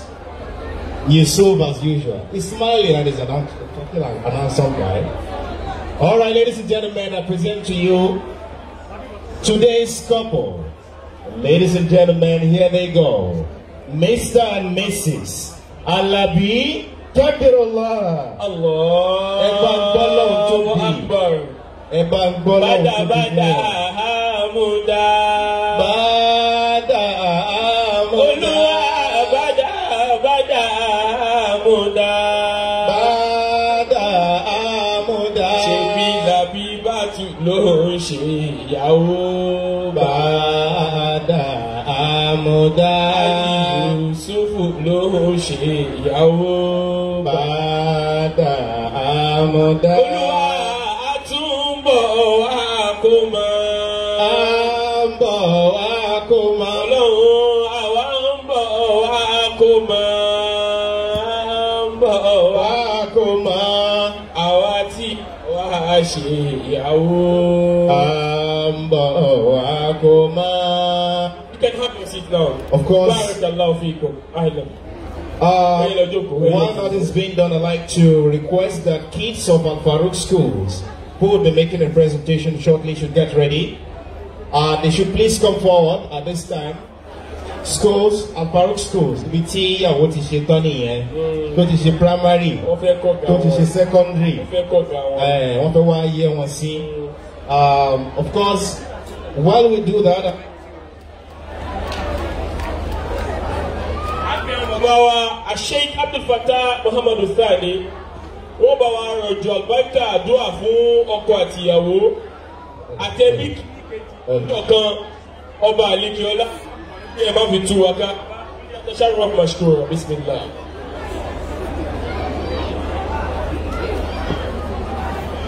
Bismillah. بالله من الشيطان الرجيم. بسم الله الرحمن الرحيم، والصلاة والسلام على أشرف المرسلين محمد المصطفى صلى الله عليه وسلم وعلى آله وصحابته أجمعين. أي بابا واني كان بابا أوكو àti gbogbo ẹ̀yin alákàndé ẹgbẹ́ fámìlì bàbá ọkọ àti ìyá ọkọ, mo tún kí bàbá ìyàwó àti ẹ̀yin àgbàlagbà lọ́kùnrin lóbìnrin tọ́lọ́hún pín in lẹ́gẹ́rẹ́ tó níbi tọ́lọ́hún fún aṣàlékún àkùnfọ́nlé yín lásìkò dáwà yìí àti gbogbo àwọn tá a wà lórí ìjókòó. Mo kí i pé assalamu alaikum wa rahmatullahi wa barakatuh. Wa alaikumus salam wa rahmatullahi wa barakatuh. Ọpẹ́ fọ́lọ́run Ọba subhanahu wa ta'ala tó ní oore yìí tó ṣojú wa, Ọlọ́run kó jọ kó náà ṣàbá àfàlùbáríkà sí. Torí nígbà tí Ọlọ́run Ọba subhanahu wa ta'ala tó ń sọ̀rọ̀ nípa pé à ń lọ́kọ à ń láya, nǹkan ńlá ló pè é. Ó ní wa min ayatihi an khalaqa lakum min anfusikum azwajan litaskunu ilayha wa ja'ala baynakum mawaddatan wa rahma. Allahu akbar. Ọlọ́run Ọba subhanahu wa ta'ala ó nínú àmì òun Ọlọ́run Ọba ni. Àmì ńlá sì ni. Torí bàbá Ọlọ́run Ọba sọ ní Suratul Nisa. Ó ní wa khalaqa minha zawjaha wa batha minhu rijalan kathiran wa nisaa. Wípé látara ọkùnrin sẹ́, Ọlọ́run Ọba ti dáyàwó ẹ̀. Nípa kó wá dáyàwó ẹ̀ yìí, nǹkan táàrò kú lè ṣẹlẹ̀ ó wá wá sáyé. Àwọn èèyàn bá bẹ̀rẹ̀ sí ní sẹ́rú lọ, wọ́n sẹ́rú lọ, wọ́n sẹ́rú lọ látàrí àwọn èèyàn méjì péré. Ẹ wá wòye bíbí èèyàn tó wà láyé. Àmì Ọlọ́run ni. Ọlọ́run Ọba subhanahu wa ta'ala ó wá tún ní kẹ́lẹ́ yìí náà ó tún ṣẹlẹ̀ lójú wa torí ló kọ́mọ̀. Ṣùgbọ́n bó ṣe wá kọ́mọ̀ náà, àmì Ọlọ́run ni nínú wípé Abdullateef àti màmá ìyàwó, bàbá ọkọ àti ìyá ọkọ lóòótọ́ ẹni ń fọmọ, fọkọ ẹni ń fẹ́ ọmọ fún ọmọ yín. Ṣùgbọ́n ní eléyìí Ọlọ́run Ọba subhanahu wa ta'ala ó ń fi àmì tuntun lélẹ̀. Àwọn ìran míì yóò tún ṣẹ́yọ látara yín. Lẹ́yìn yóò mọ ibi tó lè dé dúró. Ọlọ́run Ọba nìkan ló mọ ibi tí ó pín sí. Ọlọ́run Ọba subhanahu wa ta'ala tó wá ní kíbẹ̀rẹ̀ náà bẹ̀rẹ̀ lójú bàbá yìí. Tó jẹ́ pé àmì ìwọ náà Ọba ní subhanahu wa ta'ala Ọlọ́run ṣàbá wà lùbáríkà sí. Ọlọ́run kó bá wa tọ́jú ìyàwó, kó bá wa tọ́jú ọkọ, láàrin wọn ó máa dùn, láàrin wọn ó máa dán, káwọn ọmọ rere lọ́kùnrin àti lóbìnrin tí wọ́n máa jáde látara wọn. Káwọn eléyìí náà tó wá jẹ́ pé inú oore tọ́lọ́ Ọba subhanahu wa ta'ala tó mú jáde fún bàbá ọkọ àti ìyá ọkọ, bàbá ìyàwó àti ìyá ìyàwó yóò máa wá lórí Ọlọ́run Ọba subhanahu wa ta'ala máa ṣàbá ṣe bẹ́ẹ̀. Ọlọ́run Ọba subhanahu wa ta'ala ó ní wa ja'ala baynakuma mawaddatan wa rahma. Ọlọ́run lòun fi màwádà ìfẹ́ láàrin ọkọ pẹ̀lú aya. Ọlọ́run má jẹ́ kẹ́ wá fẹ́ náà o. Ó lè ṣe wà lọ́wọ́ yín tẹ́ ń lò lára yín tẹ́ ń lò báyìí. Ọlọ́run má jẹ́ okú ìtì. Ọlọ́run má ṣàmà ṣàlékún ẹ̀. Torí ńgbà tí mo tán lójú bá tán, tí mo fún ìmọ̀ lọ́kùnrin ò dá sí nǹkan kan mọ́. Ìgbà yẹn ni ìfẹ́ ṣẹ̀ṣẹ̀ ní ìtumọ̀. Ìgbà yẹn ni ìfẹ́ ṣẹ̀ṣẹ̀ ní ìtumọ̀. Ọlọ́run má jẹ́ kí sẹ́yìn ìfẹ́ yóò sá mẹ́rin lọ́wọ́. Ọlọ́run má jẹ́ ó tẹ́ mẹ́rin lọ́wọ́. Ọlọ́run Ọba subhanahu wa ta'ala kọ́ wa sọ̀rọ̀ àwọn ọmọ alágbàrígbà láyé lọ́rẹ́. Bẹ́ẹ̀ máa ní oore náà lára wọn. Bẹ́ẹ̀ máa ní dáadáa gbé tó lára wọn. Ìrètí tẹ̀ lápẹ̀lú Ọlọ́run Ọba subhanahu wa ta'ala àbíkà yín lọ́rẹ́. Ọlọ́run ní jẹ́ kẹ́ ẹ súnra yín. Ọlọ́run á jẹ́ kẹ́ ẹ pẹ́ láyé. Ẹ wá bí àwọn ẹni Ọlọ́run lọ́kùnrin lóbìnrin, ìyá alálùkùránì ni, bàbá alálùkùránì ni, gbogbo àwọn ọmọ tẹ́ wà bí ọlọ́run bá subhanahu wa ta'ala má ṣàtúwọ́n ní kò bá àdúgbò kùránì. ìlànà ìlà ìlànà lẹ́yìn wá àgbà náà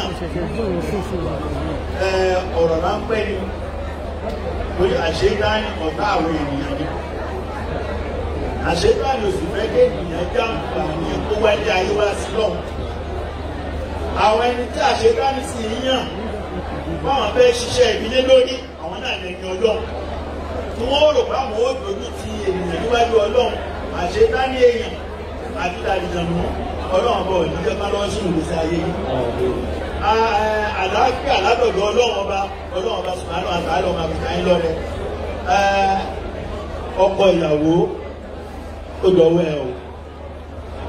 ó dọ̀wọ́ ẹ nígbà táwọn Muhammad sallallahu alaihi wasallam tó kà lórí obìnrin oríṣiríṣi gan lóbìnrin láti máa fi tẹ́ ọkọ ẹ̀ lọ́rùn ńgbà tó wà sọ fọkùnrin tó gbé kalẹ̀ ló jẹ́ òtítàrí pìrìpìtì tó gbé kalẹ̀ òun náà ní sùúrù lọ́wọ́ ẹ̀ ọ̀rọ̀ bẹ̀rẹ̀ láàrin máa fi kọ́ sùúrù ní sùúrù kí Islam wá lórí pé ọkùnrin máa ń gbé gàba lé obìnrin lórí nínú àṣà Yorùbá ni ó sì wà ní ẹ̀gbẹ́ wa ní pé kò sí kí ni o lè ṣe ṣùgbọ́n nínú Islam sùúrù àti àánú ó ṣe pàtàkì lórí bí àná Muhammad sallallahu alaihi wasallam olóbìnrin kò ní kí náà mìíràn lẹ́yìn àwẹ̀ ó ní ìhà ẹ̀kọ́ ọkùnrin tó wọ́ láti dá obìnrin ní kọ̀wọ̀ntà àgẹ́sàtà tó bá ní tipátipá ló máa bí náà wà á kàn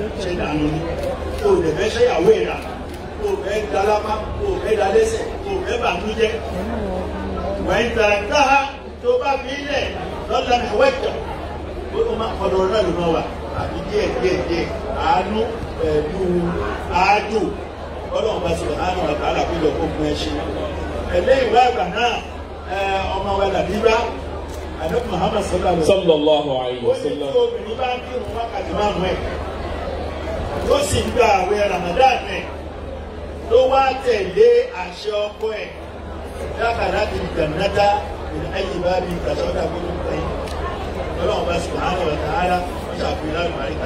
àmín.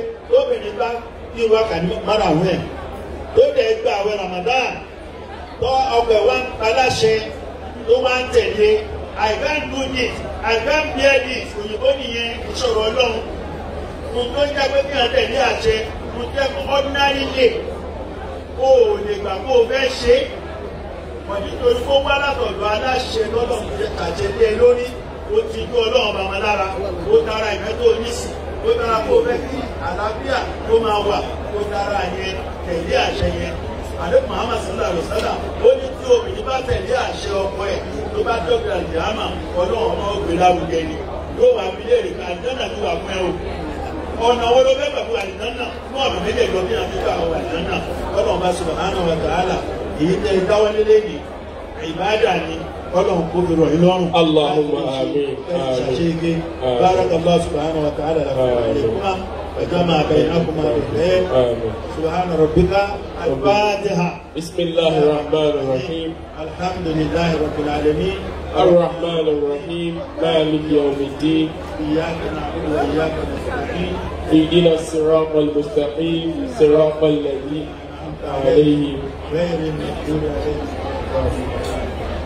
نعم adáwọ̀ pé fún ọlọ́wọ́n ọba alhamdulillah abẹ́lọ́wọ́n ọba àlekè ọlá kó bá wa kún àwọn stars wa lẹ́mìí àdúrà tí wọ́n ṣe kókó àtìyàwó kí ọlọ́wọ́n ọba àlekè ọlá kó jẹ́ ó gbà ọlọ́wọ́n ọba kí ó gbà àdúrà kó fi àlùbáríkà sínú ìgbéyàwó bisimilahi na'atoyna bisimilahi rahman rahim inna a'toynaka al-kawthar fasalli li rabbika wanhar inna shani'aka huwa al-abtar. At this time, ladies and gentlemen, we'd like to witness a prayer also meant for the couples, which shall be presented by students of Qalwatul Tanzil, Markaz Abdullateef, and we have, of course, the students of that great institution, which will be doing the dua shortly.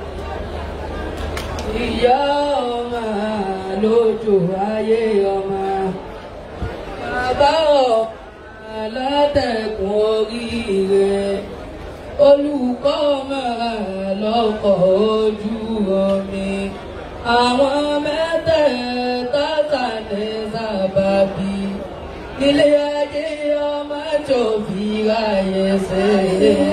àdìdì ìsọdà ní yàrá mi àdìyàdà mi àlìmọ́dàbí àṣìlájà tí mi ṣàjìrà tí wálé odò àríyànjànàbí. ọ̀dàkùn má ṣe bó ṣe tó ilé níbi níwájú Olúwa ilé ayé parẹ́ kò dọ́là rẹ̀ kú ọ̀tá kò rúra tó kọ̀ọ̀kọ̀ sẹ́ni bá dàda bó wà má jẹ́ àbòkù lọ.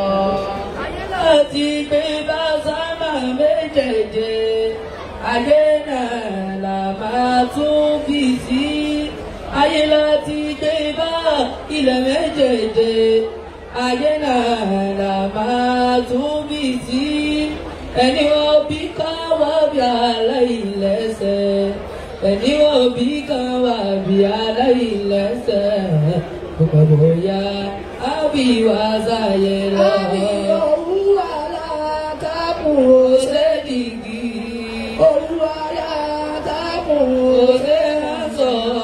ọkọ tìyàwó ẹ̀yìn kejì kọ́ máa bí dèyí pẹ̀lú ẹbí ẹ̀yìn.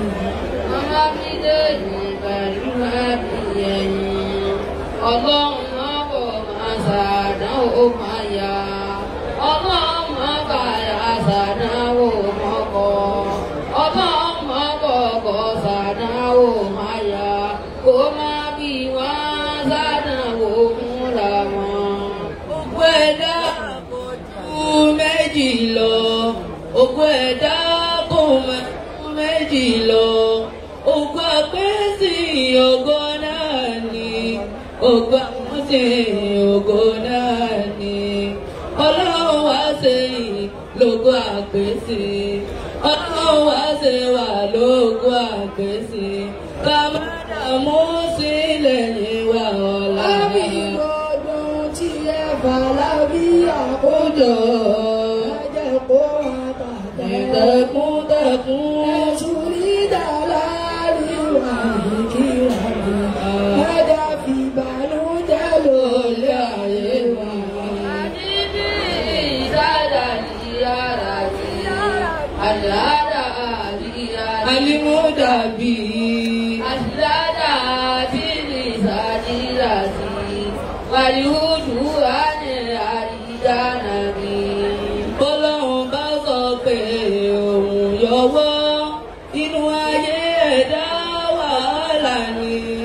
bọ́lọ́hún bá sọ pé òun ti dé inú ayé ẹ̀dá ìdùnnú mẹ́ni. sàtì àdákùn máa yọ̀wọ́ lọ́wọ́ wa. ọlọ́run dákun máa yọ̀wọ́ lọ́wọ́ wa. má dá wàhálà sí wàhálà gbàdá. àbí ìdámọ̀ tí lókun kò gbẹ́gí. ìdámọ̀ tí lọ́sàáyé gbẹ́. sùnìdàlá ní wà ní kíra mi. dọ̀gbà gbilẹ̀ tí kú àdúrà ní kú. kí inú lé rẹ̀ kó má dàrú. ilé ẹ̀kọ́ máa dàrú. Lábẹ́bẹ́ máa ní wọ́n fi lẹ́tà. Ikú àtà ní padà bébé. Ikú àtà ní padà bébé.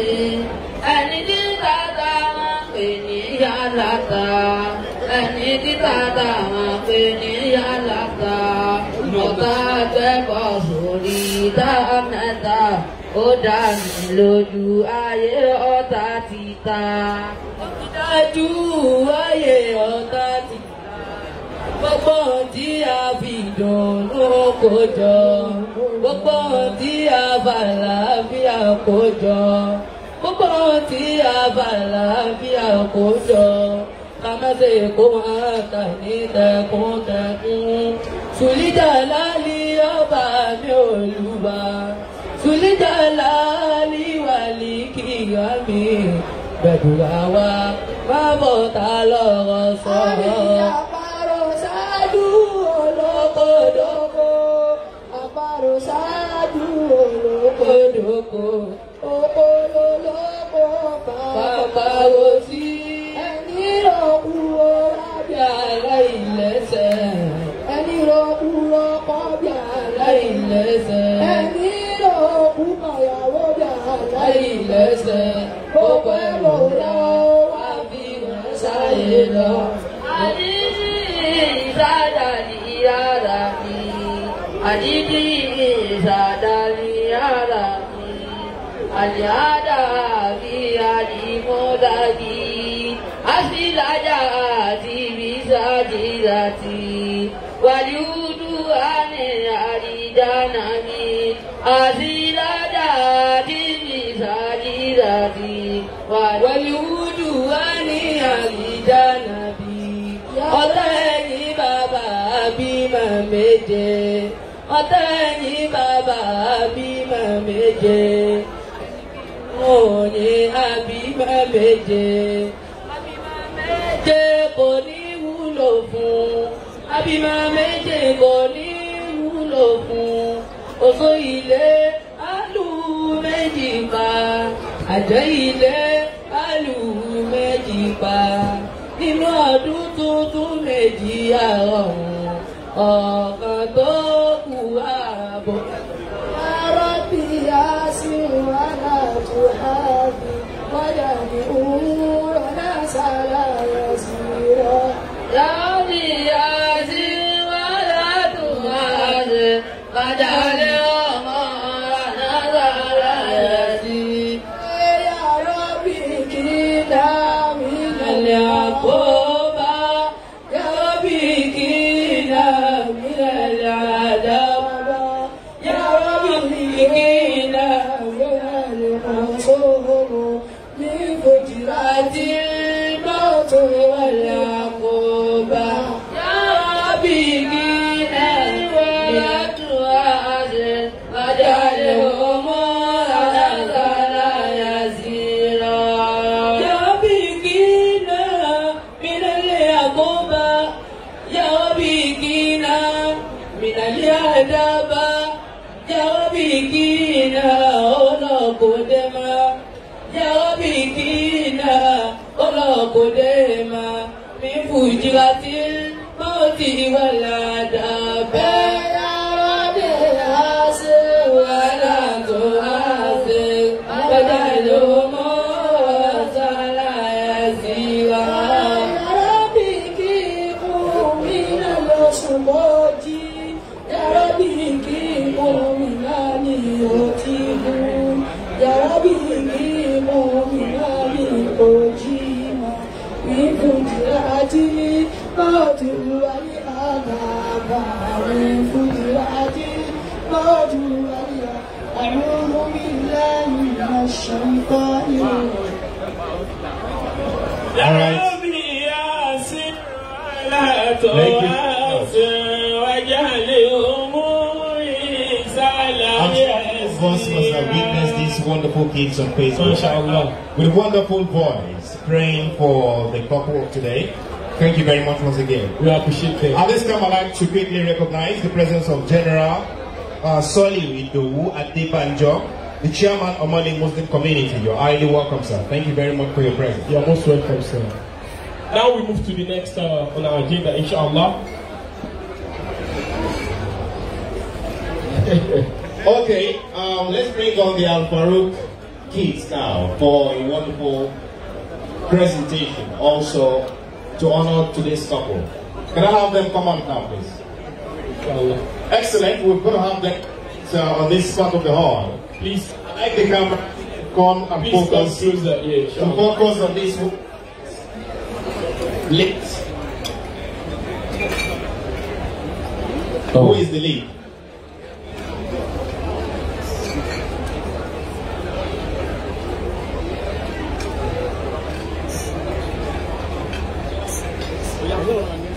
All right. That's the best place now.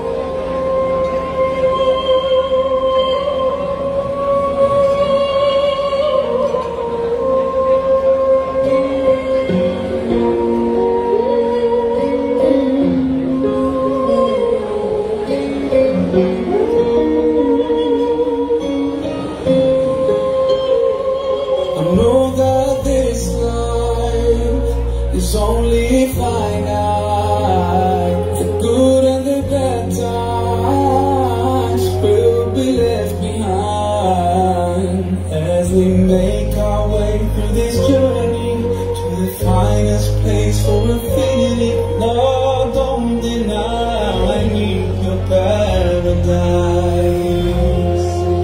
Jannah, Jannah, it's all I ever wish for. This life is not eternal, but the next will last forever. Jannah, Jannah, it's all I ever wish for. Oh God, please don't deprive me a bliss for life eternally.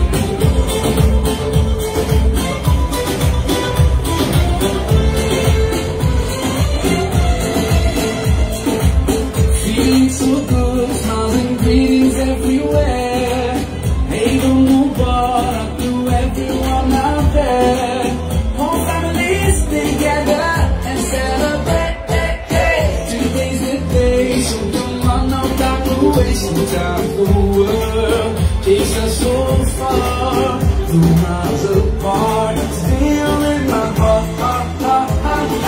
Kalbimizde şey huzurla dolsun, bayram mübarek olsun. Kalbimizde şey huzurla dolsun, bayram mübarek olsun. Yüzümüzde tebessüm, senle daim sürsün.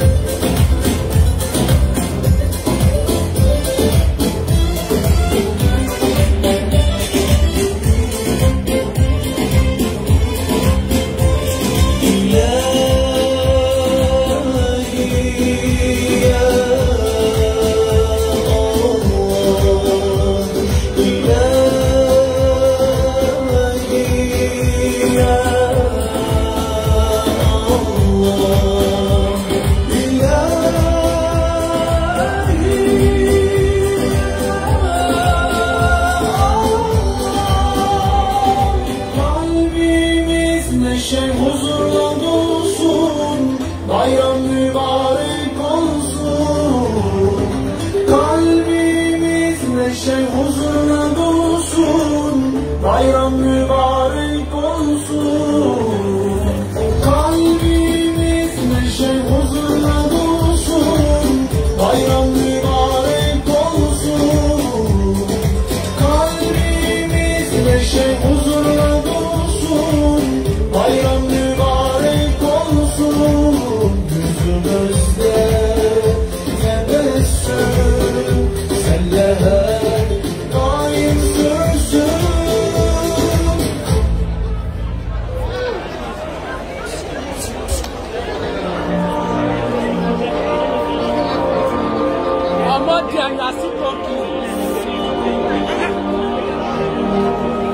لأجاريهم قلدت ظاهر ما فيهم فبدوت شخصا آخر كي أتفاخر وظننت أنا أني بذلك حزت غنى فوجدت أني خاسر فتلك مظاهر لا نحتاج المال كي نزداد جمالا جوهرنا هنا في القلب كلامنا نرضي الناس بما لا نرضاه لنا حالا ذاك جمالنا يسمو تعالى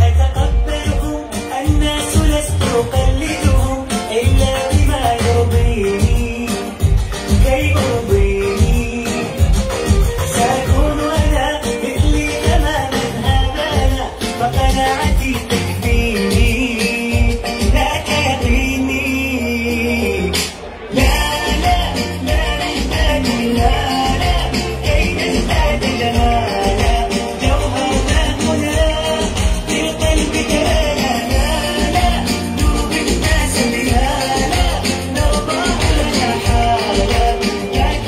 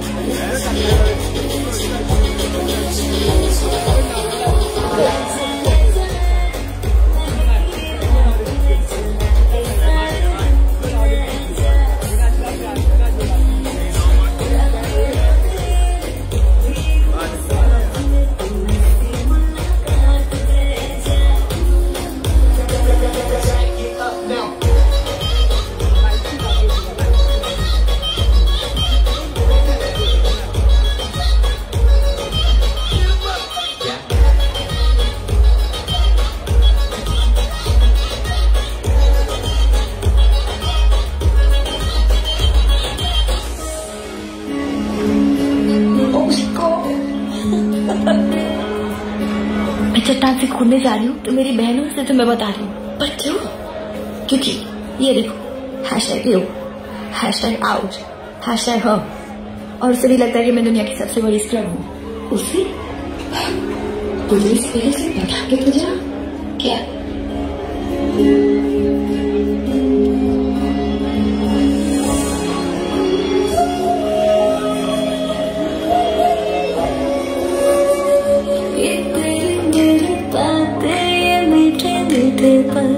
ये भीगे भीगे मौसम में लेना हमें घर, तेरी राहों में तू है दर्द सदा से। I wanna know you right, boy, you got me wrong, जहाँ जाए तू संग मुझे ले जा, ले जा, ले जा, ले जा।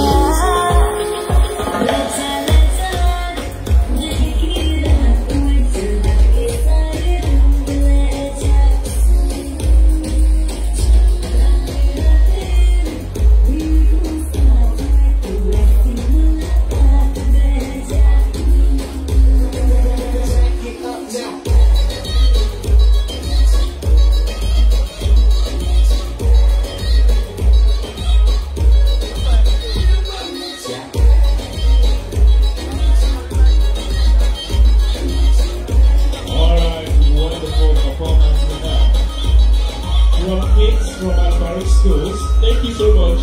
Which I understand the wife of today was also a member of the choreography. Sometimes ago she did to our guests. Hello. Beautiful performance we have from students of our parole, our private school. Thank you so much. Thank you very much. Barakallahu feekum. Excellent performance we have there from this wonderful kids. Alright. Okay, now, this time, ladies and gentlemen, would like to, anyway, from now we'll be adjourning for Salatul Zuhr. And then, of course, we'll break for the reception program. And also allow the couple to also perhaps, change the clothes before we commence the reception program.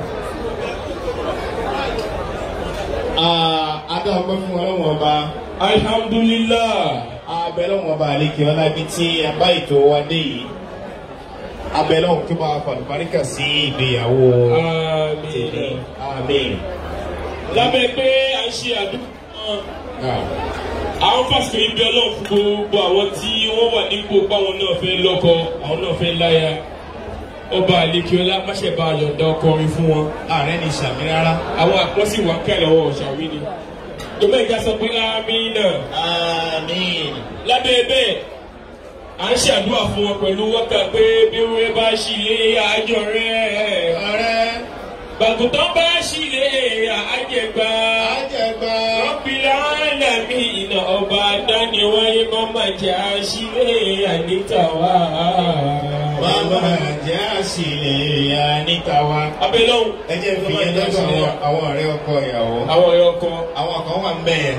Àwọn agbádá gang. But tí wọ́n wá agbádá bíi blue báyìí. Okay, those guys. Àwọn kan wà ń bẹ̀ tí wọ́n ti ráì.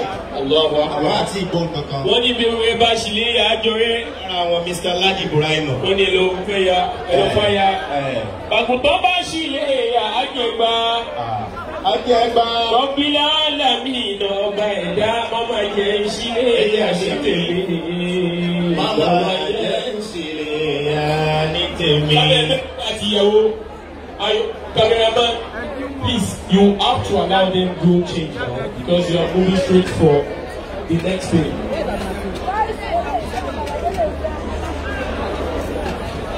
Okay.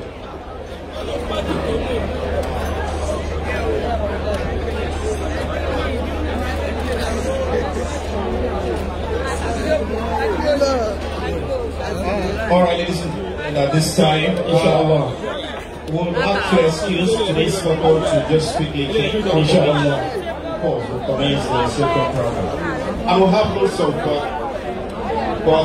of performance, inshallah, just for entertainment, halal entertainment, halal, inshallah. Also, we'll be listening to the wonderful voices, voice of our very own Aqdu.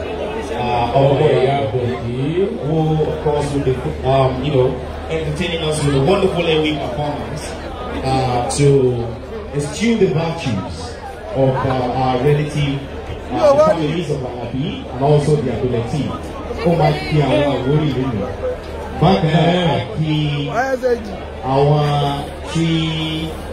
Our ẹbí ìyá ìyàwó bákan náà láti ìlú Ẹ̀pẹ́. A sì tún kí àwọn bàbá wa láti Alabi, ìdílé bàbá wa Alabi, láti Lagos Island. Lónìí náà. Ẹgbàrá Ọlọ́run. It's much more capable. You see, I will not say any other thing. I said it earlier. But just for the case of reiterating this part, okay, there are only two universities in Nigeria. Unilag and others. University of the greatest Aqdu. Unfortunately, greatest of the greatest Aqdu. How many looks on there? Imagine that. If you have amala in your mouth, kindly drop it. You have associate professor. What about is here? Don't let them ensure you get Alabi before you say it, please. So, kindly prepare your mind as I take the last roll call now. Ladies and gentlemen, greatest of the greatest Aqdu. And that's more like it. Alright. The DJ, you have the floor, please. Thank you.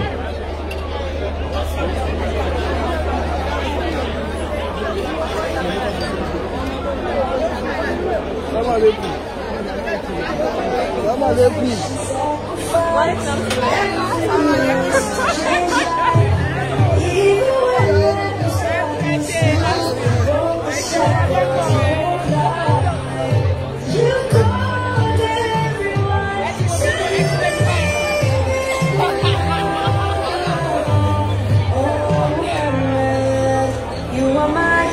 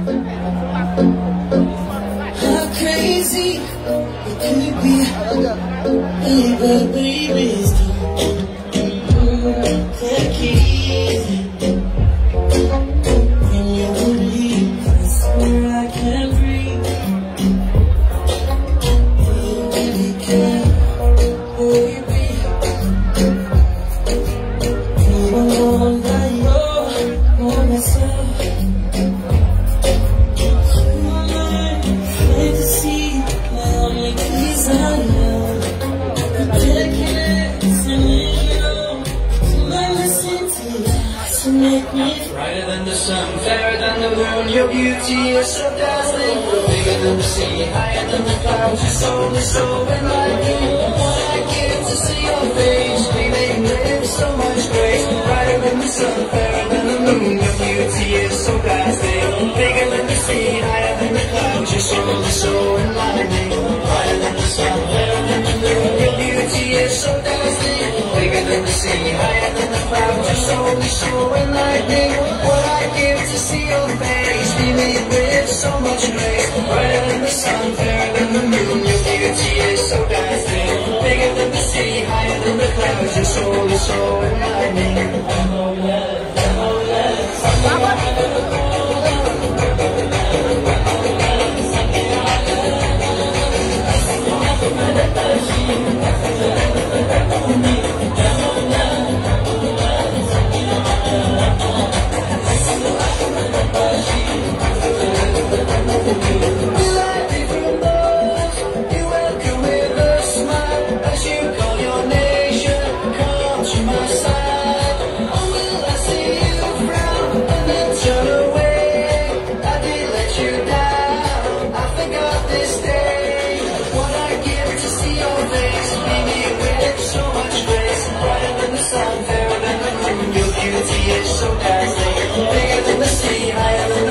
Your soul is so enlightening.